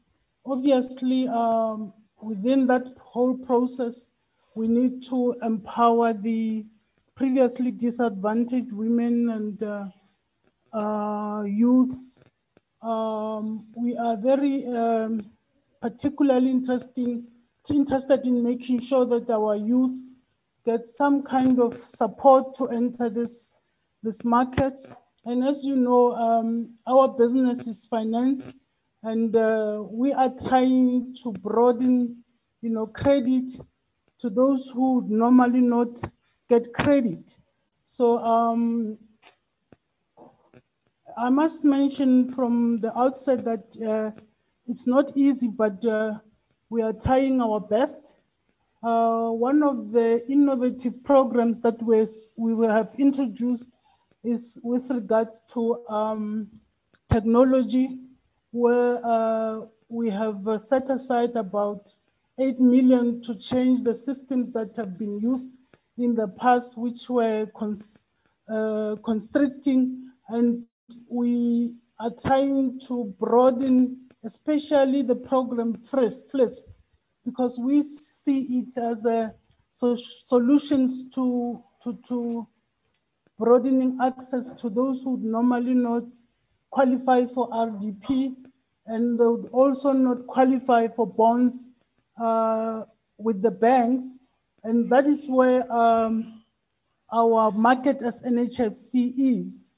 And with the technology that we are improving within the organization, we're improving the digital marketing, database management, procurement, including the management of staff, which is going to be more technical than before. We're not going to be using, what can I say, rudimentary processes anymore. And that is going to bring a lot more business. And as I was looking at our APP, especially with FLIPS, we have not done well last year because of the COVID. But in the next financial year, our staff are estimating over 30,000 units just with that program. I'm just mentioning one innovative project that we are embarking upon.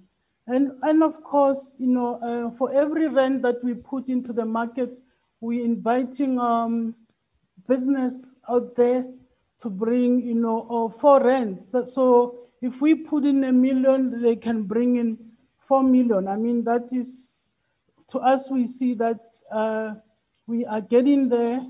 It will take innovation, it will take more energy, but we need not despair, despite the huge challenges that we are facing of the economy and other things. I'd like to invite my CEO to augment on what I've just shared with you. Thank you very much.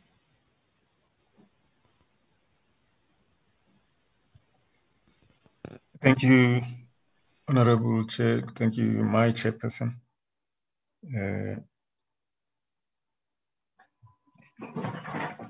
Chair, I propose that we tackle these questions in some order. I will deal with issues that relate to preparatory work to become a bank. And then there were issues which are pointed at discrepancies of numbers between the 5-year plan and the annual performance plan.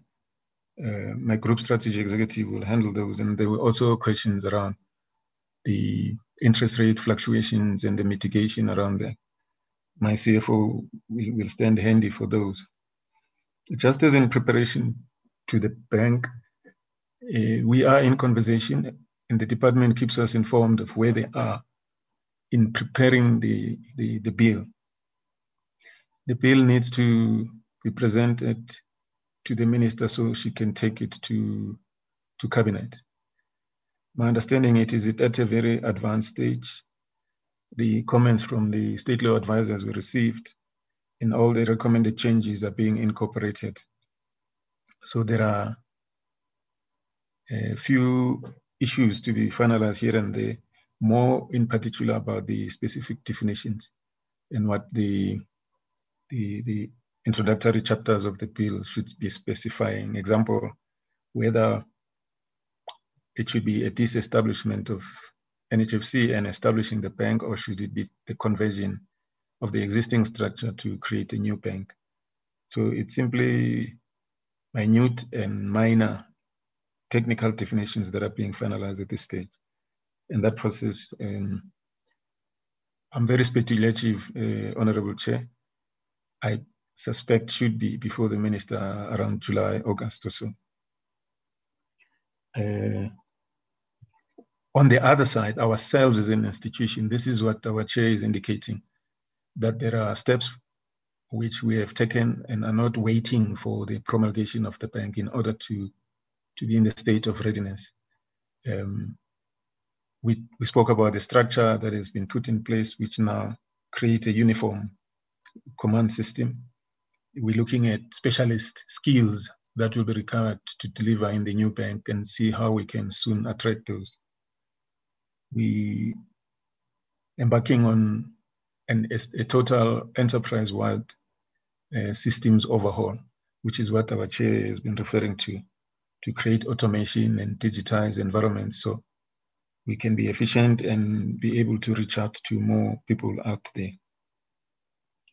There was a question around response by commercial banks. What I was talking about there is that before we revive the mortgage default insurance, we have to do a market test, because the last time we designed that business case was more than 10 years ago. The market shifted. At the time we were designing it, the likes of Capitec were not in existence. So what I'm saying is not so much that banks are saying no to a product like that. We need to retest their levels of appetite to serve this market segment. Secondly, in relation to what the other new players that have come in, whether this product will make sense or not, so that we design a product that is appropriate for the banking sector. That's what I meant by that. So in as far as how far to the launch, I think I've dealt with that. If I may pass on to my colleague to deal with the issues of the discrepancies. Mandu?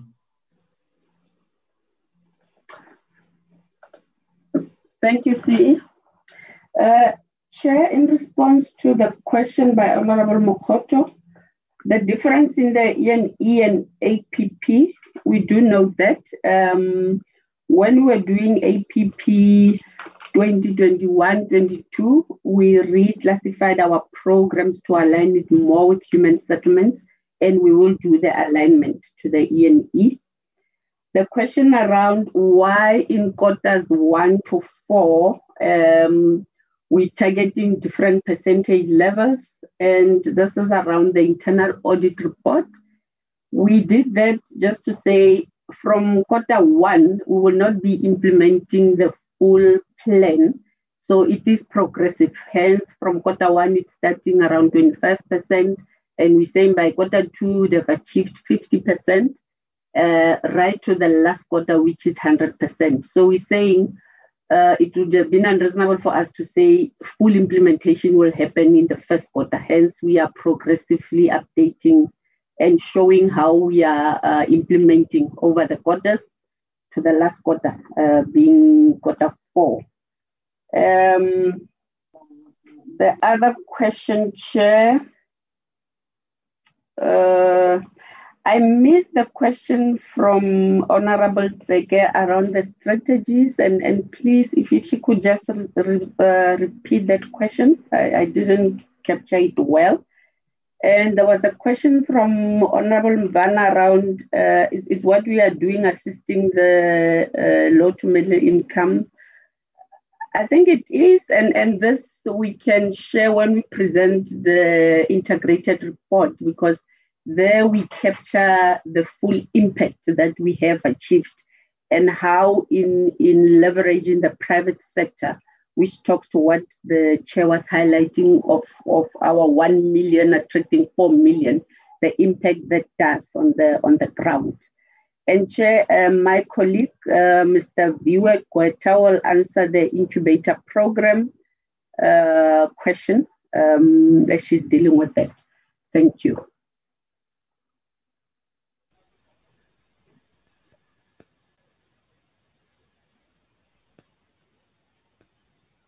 Good morning, Chair and members. My name is Viwe Gweta. May I come in on the incubator question, Chair? Chair, we are looking at the incubator area.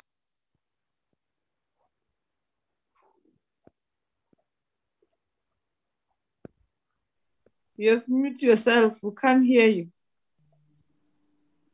Sorry, Chair.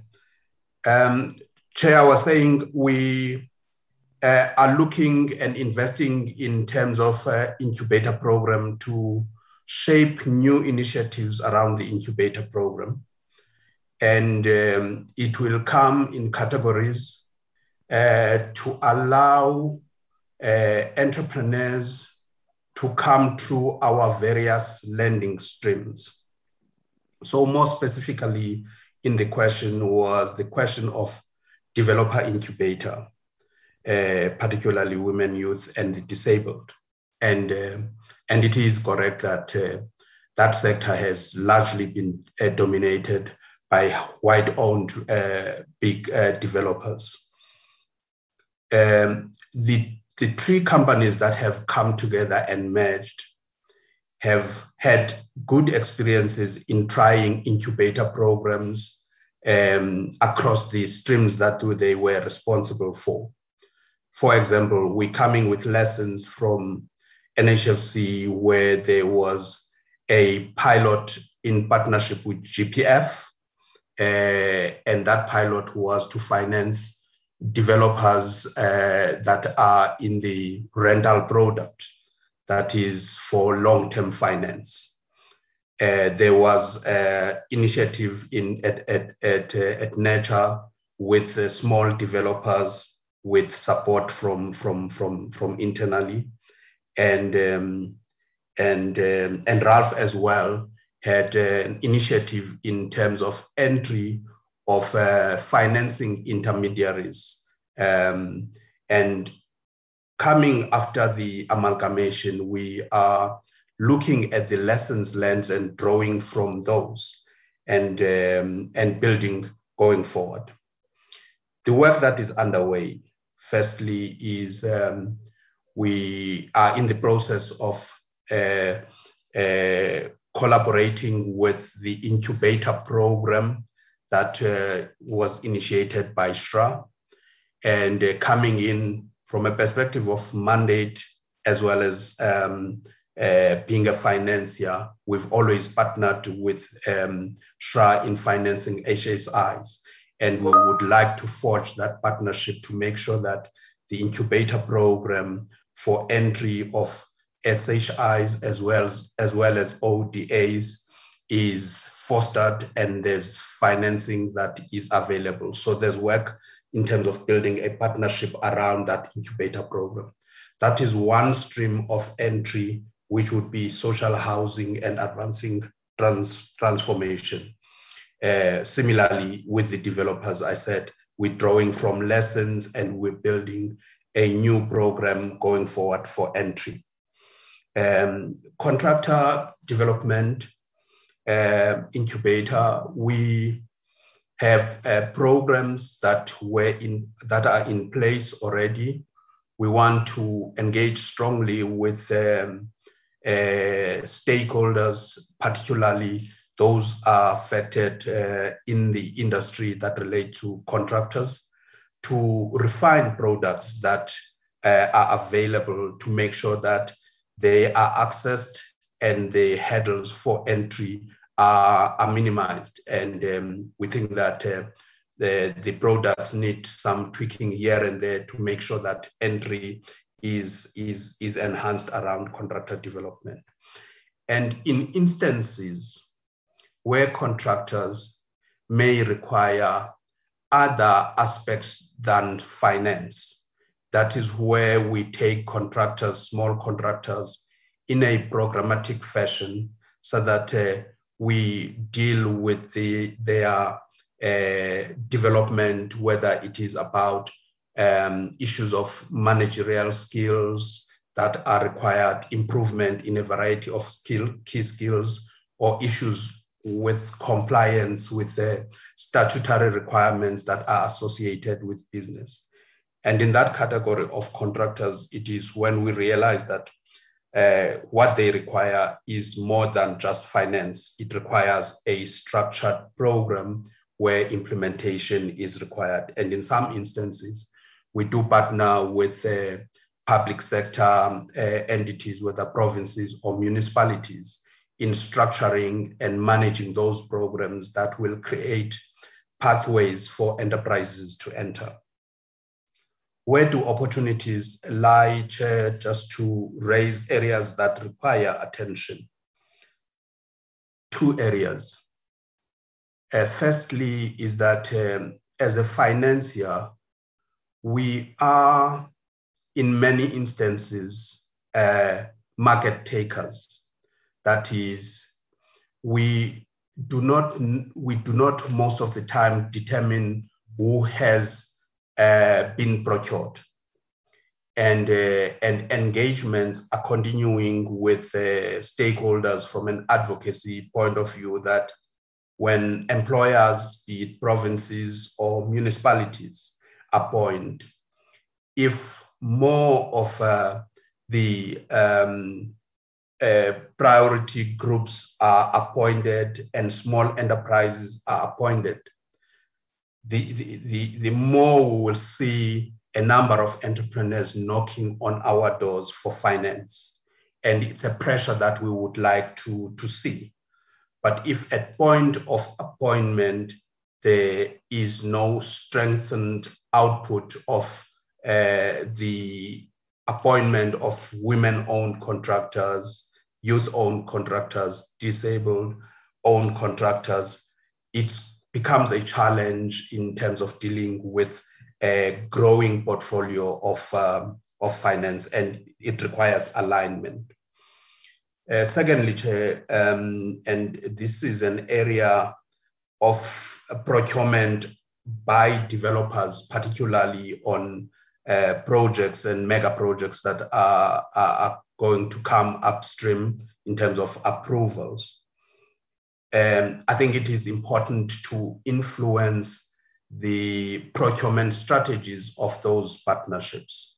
And we are strongly engaged and led by the National Department of Human Settlements, where the attempt is to strengthen the framework of partnering with developers, where there's a mixture of public finance that requires developmental outputs, as well as private developers.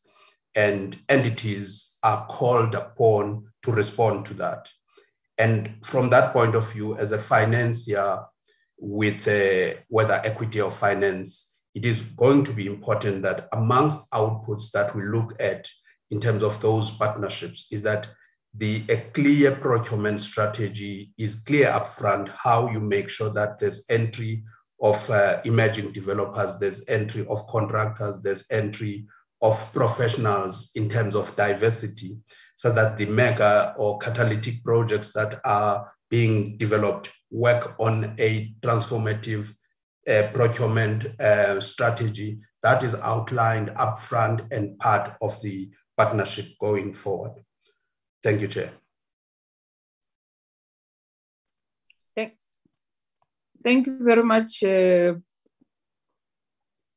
NHFC. SHRA, DM, yes? There was one question that has been unanswered. Okay. Thank you, Chair. It was in relation to the sustainability due to the fluctuating prime interest rates. I think so, just in terms of how are we able to combat that, I think there are three several ways.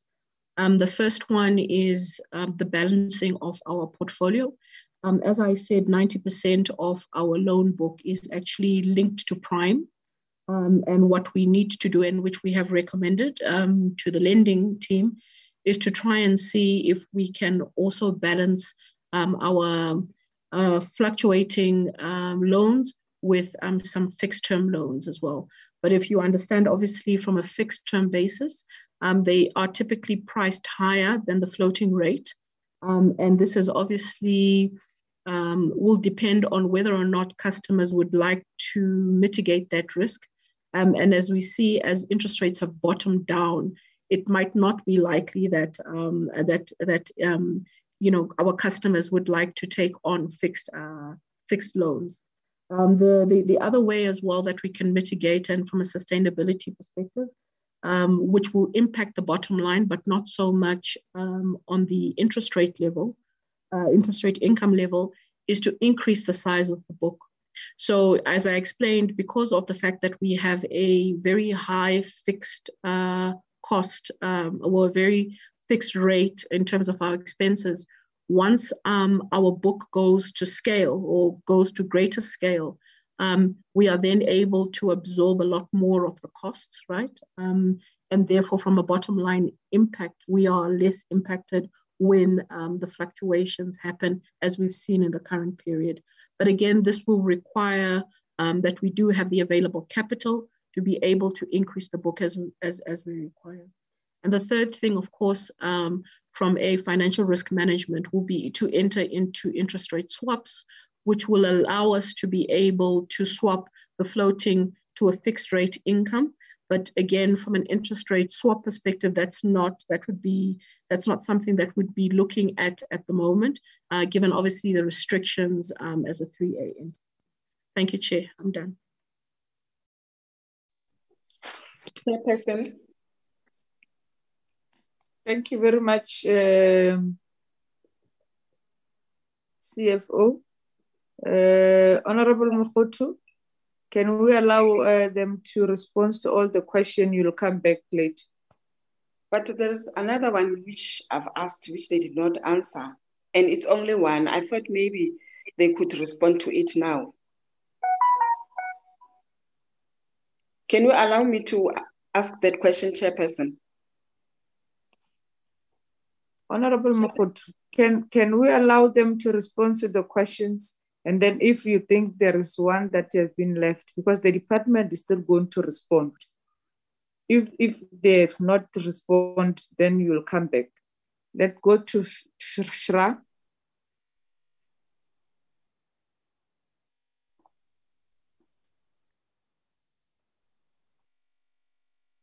SHRA. Chairperson, thank you very much. Thank you very much, Chairperson. Thank you for giving us this opportunity. I'm going to be very brief and then allow Ms. Bowen to respond. I think issues that have been raised by the committee are very important. I'm sorry for not greeting the Deputy Minister. Firstly, we have to strengthen the arm of regulation. And we are in the process of doing that because our role is to try and ensure that our environment is well regulated for the benefit of the tenants. But also, we must have a proper means test for the income bracket that we are supposed to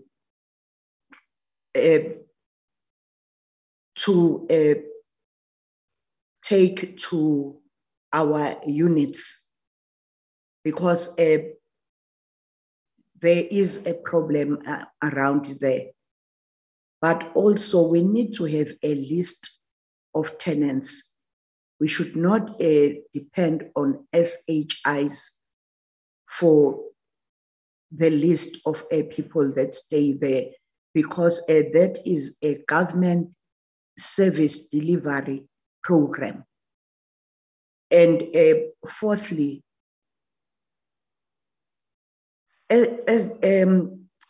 SHIs must have a clear and transparent way of working, and not put more money in the rent of the tenants. And that money, most of the time, is for the middlemen. So we've said water and lights must come directly from the municipality. It does not have to come through another person, because the figures escalate. So the person that is at 3,000 rand ends up not being able to keep up with the rent. And we've also, we are not saying SHRA should lower its standards and credibility. When we say they must change the way people apply. The forms are too big and they have hurdles for the blacks. And those hurdles must be removed. But also we must be transparent, because sometimes we say the equity is 30%, only to find out that the SHI pays little because of its knowledge of how you can get funding from other state institutions. And that should happen across the board. And that SHRA is mostly in Gauteng and Cape Town. And we must try and spread around and ensure that all provinces benefit. And so, as well as our relationship between the SHIs and ODAs must be strengthened. And SHRA is a very small entity. And therefore, in a small entity, you need a highly qualified people. And also, when you implement a transition or transformation, you cannot say because at the lower end of the institution, there are many women, then say we have a 55%. That should depend on the quality of the people that the institution is employing. And also the issue of building the second layer of leadership at SHRA, so that we do not run around when terms of office of the people come to an end. We've had an MOU with women in construction, because there are no women that have their own SHIs. And we think it's because of the forms that you have to fill in when you apply and you get accredited. But also, there are forms that you have to fill again to get finances. And the strengthening of the relationship between local government and provincial governments is very, very important, because we all contribute in this work. And also, we've said SHRA must maximize human settlement. We must work with municipalities to identify buildings that are no longer used in the cities, so that more people stay closer to work. And that will be a bonus for women, because they can stay with their kids and have a time to monitor their children as part of social cohesion. So we are not just a structure that wants to guzzle money. We are a structure that has a mandate, and that must follow the mandate of the government. Thank you very much, Chairperson. Thank you very much. Yes, Acting CEO, you want to add on what the chair said?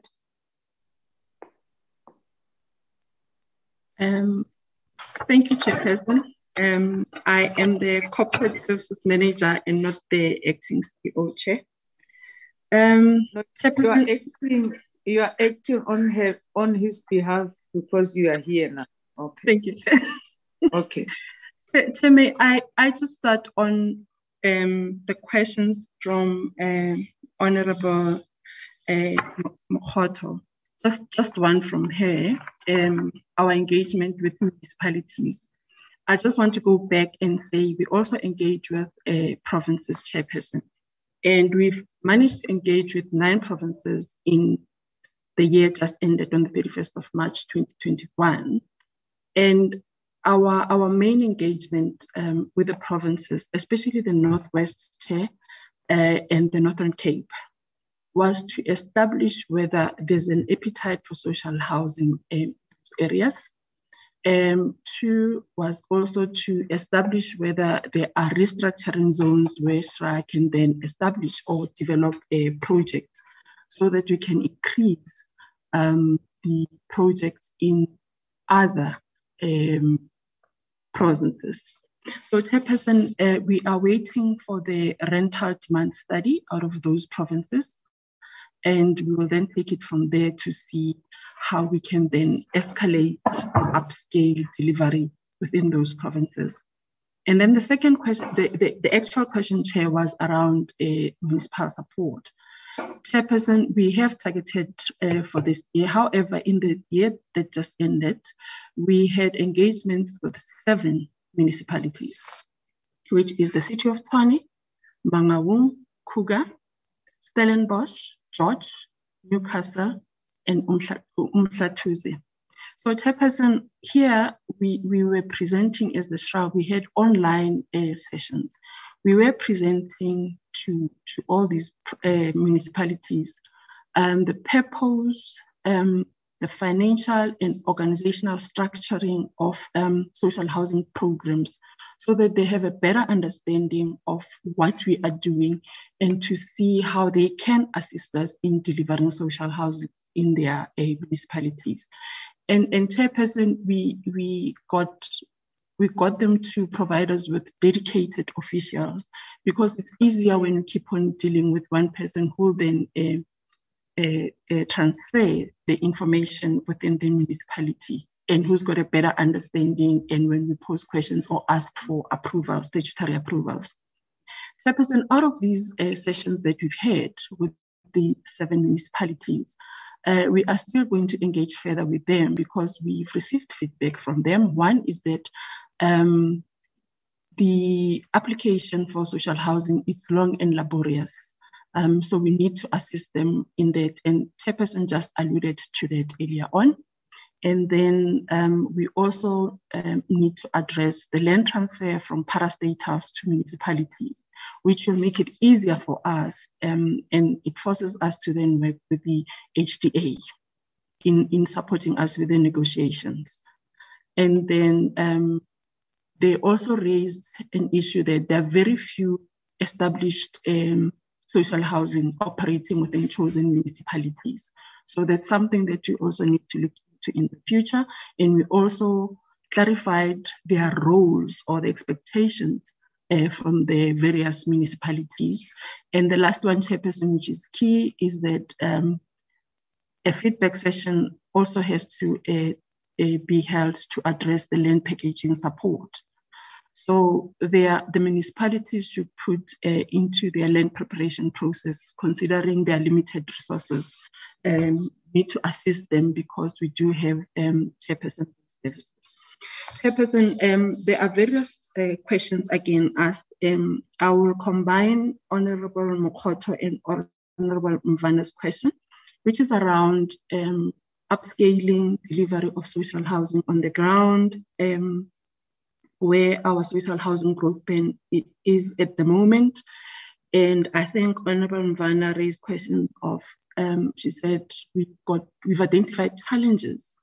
Do we then have solutions to these challenges? So if I can just pick on a few, for us not to be able to deliver, it's because of some of our SHIs have problems in assessing debt funding. Now, if you recall, NHFC has a limited target compared to what we have, but in the past, Chairperson, NHFC has provided, we've actually prepared a pie chart to how we get the debt funding. NHFC actually contributes 33% of our debt funding to the social housing. Then we have APSA, we have Megens, we have TAF, we have JCB Properties, Investigo, RMB, Netbank, and NEF that are also providing us with debt funding. So we keep on having engagements, Chairperson, with our other financiers. And the reason why we engage with other financiers is to create an awareness of the social housing product, to then tell them how it works, whether they become a primary a creditor, and what happens in the case where there are unfortunate situations. And most of them have come on board. The recent one that we have is Standard Bank. And say, in the year that has just passed, we also had an investment seminar, particularly aimed at talking to the private sector to come and participate in the social housing sector. Chairperson, we have learned that Social Housing Regulatory Authority on its own cannot deliver social housing on the ground. It needs to collaborate and foster relationship with key stakeholders. And now I've just addressed one, which is the financiers. And then the second one, Chairperson, will be municipalities. I think I've alluded to the municipalities, Chairperson, where they have land available and they can assist us with restructurings of loans, so that we can be able to build or develop social housing in those targeted land parcels, Chairperson. And then we have also, remember the SHRA doesn't go out on the market and say, come and apply. Individuals will come in and apply, and it can be any organization, Chairperson. So we then took a focus that from now on, we will rather be proactive and then go out to the market and issue expression of interest, particularly targeting at designated groups. And we're going to assess, because we've already done that in the year that has just passed, we're going to assess and see how we can assist those particular SHIs. Like I said earlier on, we then categorize them in social house institution that requires assistance before accreditation. Because by doing that, we're ensuring that none of the applicants are actually thrown out. We will then take them through our incubation process, a program, and then capacitate them where necessary. Eventually, when they are ready, investment ready, we take them to the credible pipeline. Because Chairperson, we wouldn't want to take institutions that are not ready and put them in the credible pipeline, award them CCG, and commit funds that ordinarily would have been used on an institution that could have delivered instead of one that is going to take more than 2 years because of some weaknesses that needs to be addressed. Chairperson, municipal approval also has been a challenge. And the challenge, as we identified, the root cause was the fact that there was no appreciation or appetite for social housing in various municipalities because they didn't understand what is required. So now that we are proactively going out to the municipalities, Chairperson, created this awareness, it's quite easy to get municipal approvals, the understanding of the agency when we ask for assistance from them, Chairperson. Chair, I've just took just key ones. This is not exhaustive. So all that I want to indicate is that we are doing something on the ground already, Chairperson, to address the key challenges that you are faced with, especially to ensure that we are able to deliver social housing on the ground. And Chair, and then there was a question around Human Resources. Chairperson, we are yet to review our org structure, and that is going to be done before June, Chairperson. The review is meant to look at positions that are currently not required, that will not assist the SHRA in executing our mandate with this particular focus, especially regulating. So we have identified a few, but we still need to have a full discussion amongst EXCO and have a buy-in from our council, and then put in all those other positions that the Honorable Member referred to, the CRO and the capacitation of the regulations. Chairperson, then the question that would be asked is, then how do we finance them? With those that have been funded, that we will either defer to outer years, we will then fund the ones that are quite urgent and imminent in the current financial year. And of course, the other stream of funding will be from professional fees, because the business analyst, amongst other duties, will be those that are performed by our consultants.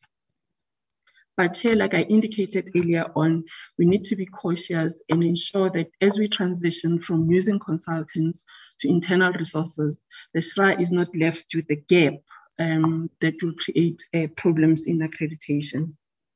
Chairperson, my SHRA is funded under the IT expenditure. The bulk of money was paid in the year that has just passed, which is the development cost.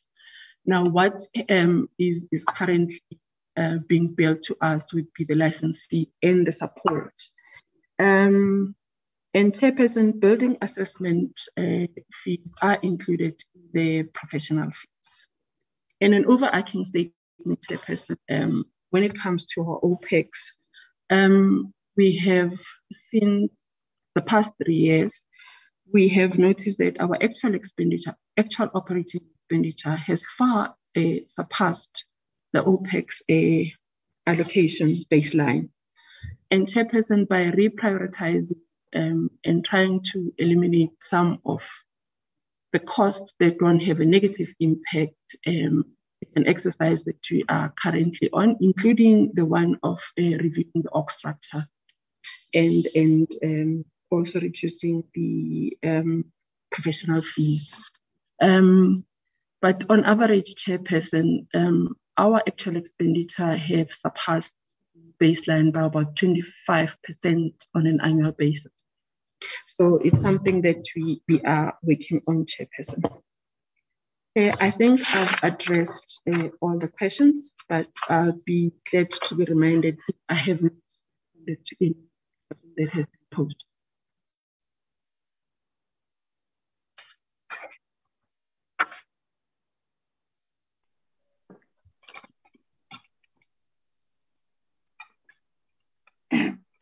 Thank you very much, Honorable Mogoto.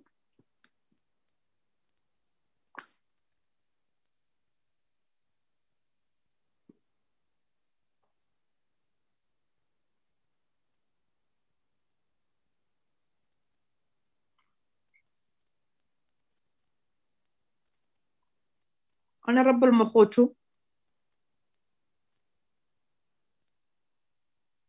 DM Chwete.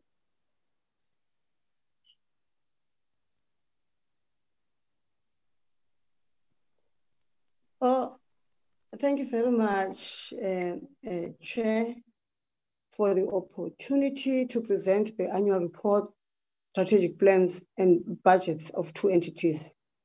Chair, there was a question directed to me about the bill for the bank. Yes, it is answered, but I would like to elaborate more. The bill for the bank has been drafted. It has been sent to the state law advisors for scrutiny, and it will be presented to the cabinet in May this year. And then it will go for public comments. That is important, Chair. it cannot be finalized without going for public comments.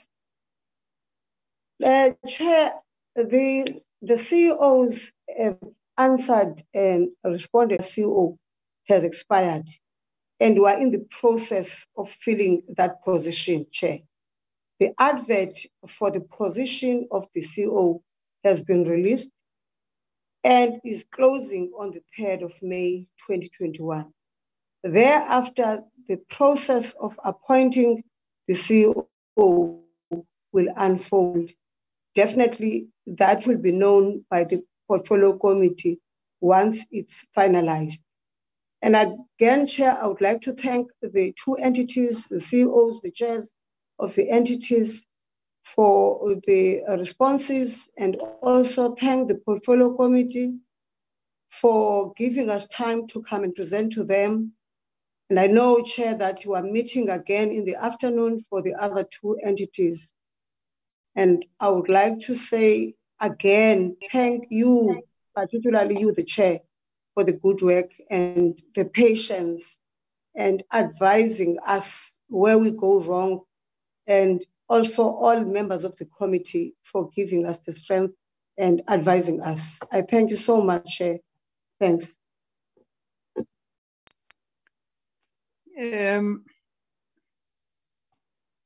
Thank you very much, TM. I see the hands of Honorable SHRA. Honorable SHRA.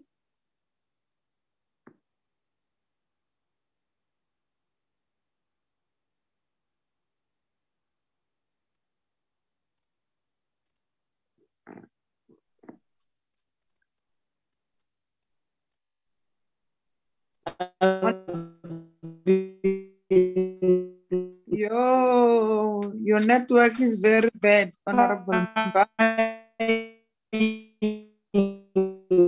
Honorable Khoi, your network is very bad. We can't hear anything.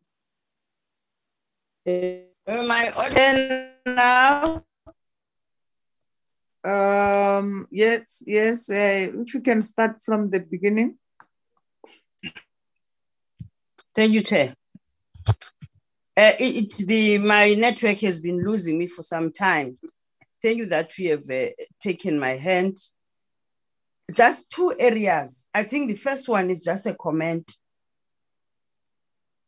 We need to appreciate this program because originally the low income group, which is the majority, has been excluded in programs of this nature. This is a confirmation that poor people are bankable. They are bankable if the systems is made in a way that addresses their plight. The presenter raised an issue that one of the risk areas, there's a huge corruption which then distances the investors in terms of the programs. But in the mitigation, I could not get what are the mitigations processes that they are engaging, because by virtue of this program, it's too fragmented. That's a nature, but it needs also very clear systems that are well coordinated for it to be stable. I would like to hear what are the systems, because when you talk corruption, you have got to have strong systems that are going to assist you upfront so that you don't react. Also, it's raised an issue of the lack of land availability. I want to check because I thought the programs are so individualistic. What is the need for a big piece of land for the entity? Is it that individuals are able to identify their piece of land and able to make applications in terms of the microloans? Those are the few questions that I wanted to raise. Otherwise, this program talks about the transformation of this country with our people. That's why I'm saying thank you very much that this program is progressing and it's becoming stable within our democratic government. Thank you, Chair.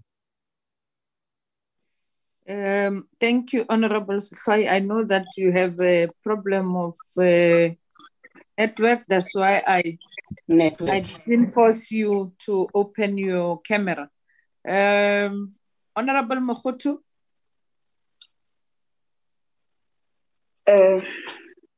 Thank you, Chairperson. The question which I wanted NHFC to answer, because I felt they did not answer it, is this one.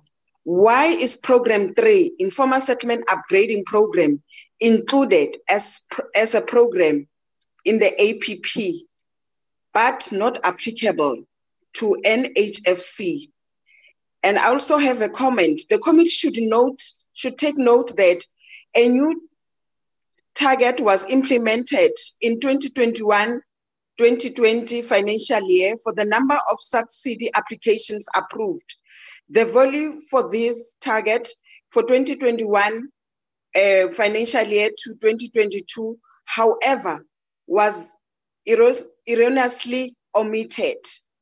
And then one other question, which I'm not sure if it was answered or not, because I was kicked out of by network, is directed to SHRA. I would like to know, will additional funds be appropriated to this target in Program 4? Thank you, Chairperson. Thank you, Honorable Kotu. Thank you very much. Let me get the entities to respond to the questions as raised by members.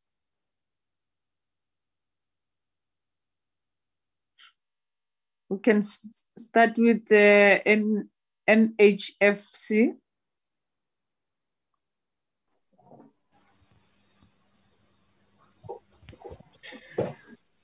Thank you, Chair. I thought I would ask my group strategy executive to deal with the discrepancy on what is called informal settlement, but appearing on our annual performance plan. And I don't want to be very speculative, but I'm aware that there's a policy shift that the department is pushing at the moment, that of moving away from building the BNGs for individuals, but to allocation of land, which is called rapid land release, and then enable individuals to build their top structures themselves. I'm only anticipating that it does not appear in this current year. It's moving forward, that national housing will be expected to support individuals who've accessed pieces of land, but also there's another program to upgrade informal settlements. The process of that upgradement will enable people who can borrow to put up their own structures. And that's the link to national housing. Emandu?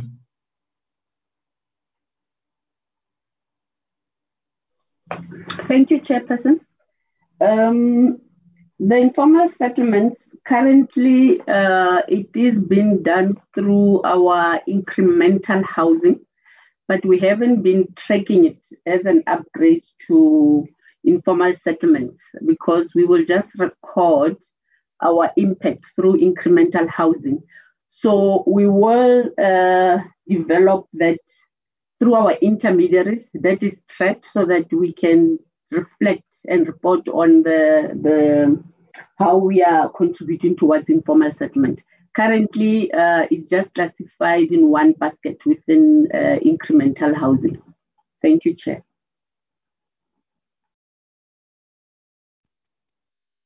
Thank you, SHRA. Thank you, Chairperson. On the issue of fraud and corruption, Chairperson, we have started internally. We have a fraud prevention strategy that is currently in place. We have a fraud prevention policy that is in place. What needs to be enhanced, Chairperson, which we are currently working on, and it's going to be presented in July, is the fraud management. Can you open your camera if you don't have a network problem? Sorry. No. Sorry, Chairperson, I thought I had it on. So we do have a fraud prevention strategy, a fraud management plan that is currently being reviewed. So that is updated with the current incidents that have occurred. And Chairperson, we are living the values of the SHRA. And the one that is elevated when it comes to a fraud and corruption chairperson is that each and every official of the SHRA is accountable to the South African citizenry. And we have made us aware that if any of the officials are involved in any corrupt or fraudulent activities, they are actually eroding the capital grant that is meant for the targeted beneficiaries.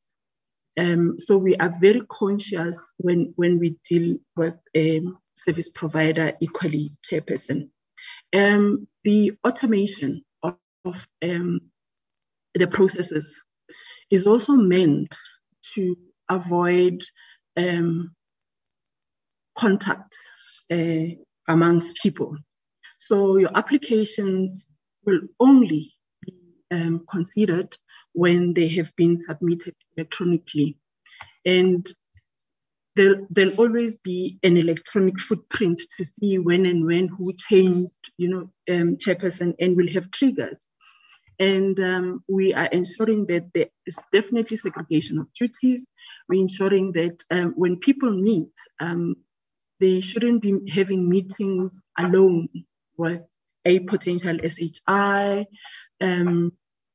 It must always be two or more officials that are meeting to talk about the business of the SHRA.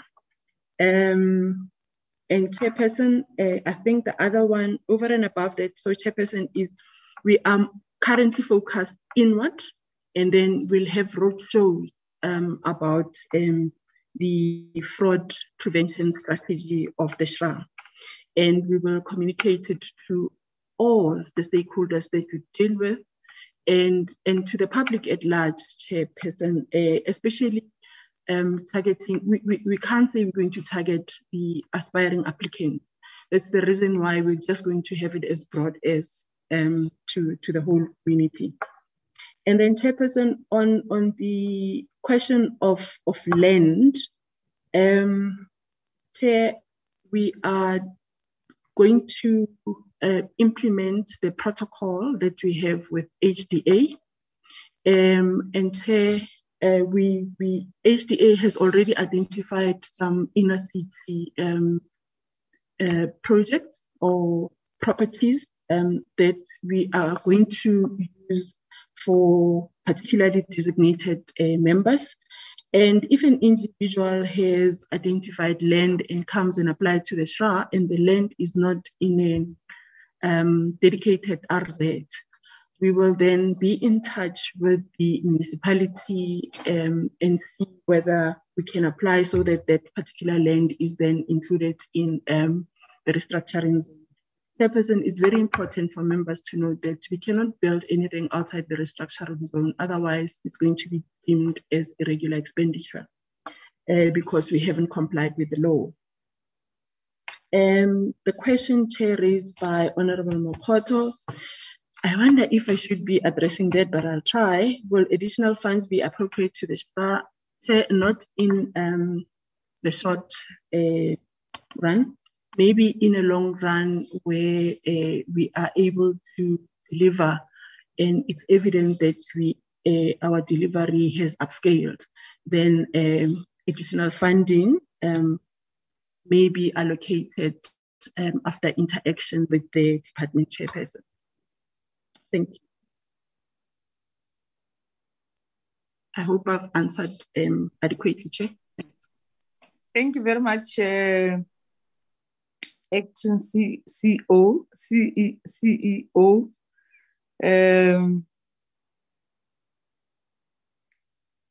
Honorable there was a Honorable Teke, there was a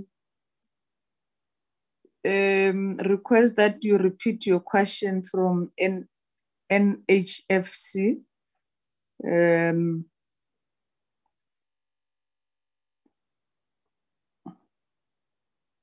Honorable Tseke. Oh, Chair, thanks very much. I'm fine. I'm covered, Chair. I can deal with this matter outside the meeting. Thanks. Okay, thank you very much, Honorable Member. Thank you very much, both the Chair of SHRA and NHFC and the entities and the department. Thank you very much for sharing what you're going to do this financial year with the committee. And we hope that we'll continue to interact with yourselves to make sure that indeed areas that you have identified of gap market are being implemented, and the committee would continue to support yourselves for you to achieve your goal and objective as you have set out in your strategic plan and APP. Thank you very much for availing yourself. Thank you very much. The meeting is adjourned. We'll reconvene at 3 o'clock. Thank you very much. Thank you very much, Chair. Thank you, Chair. Thank you.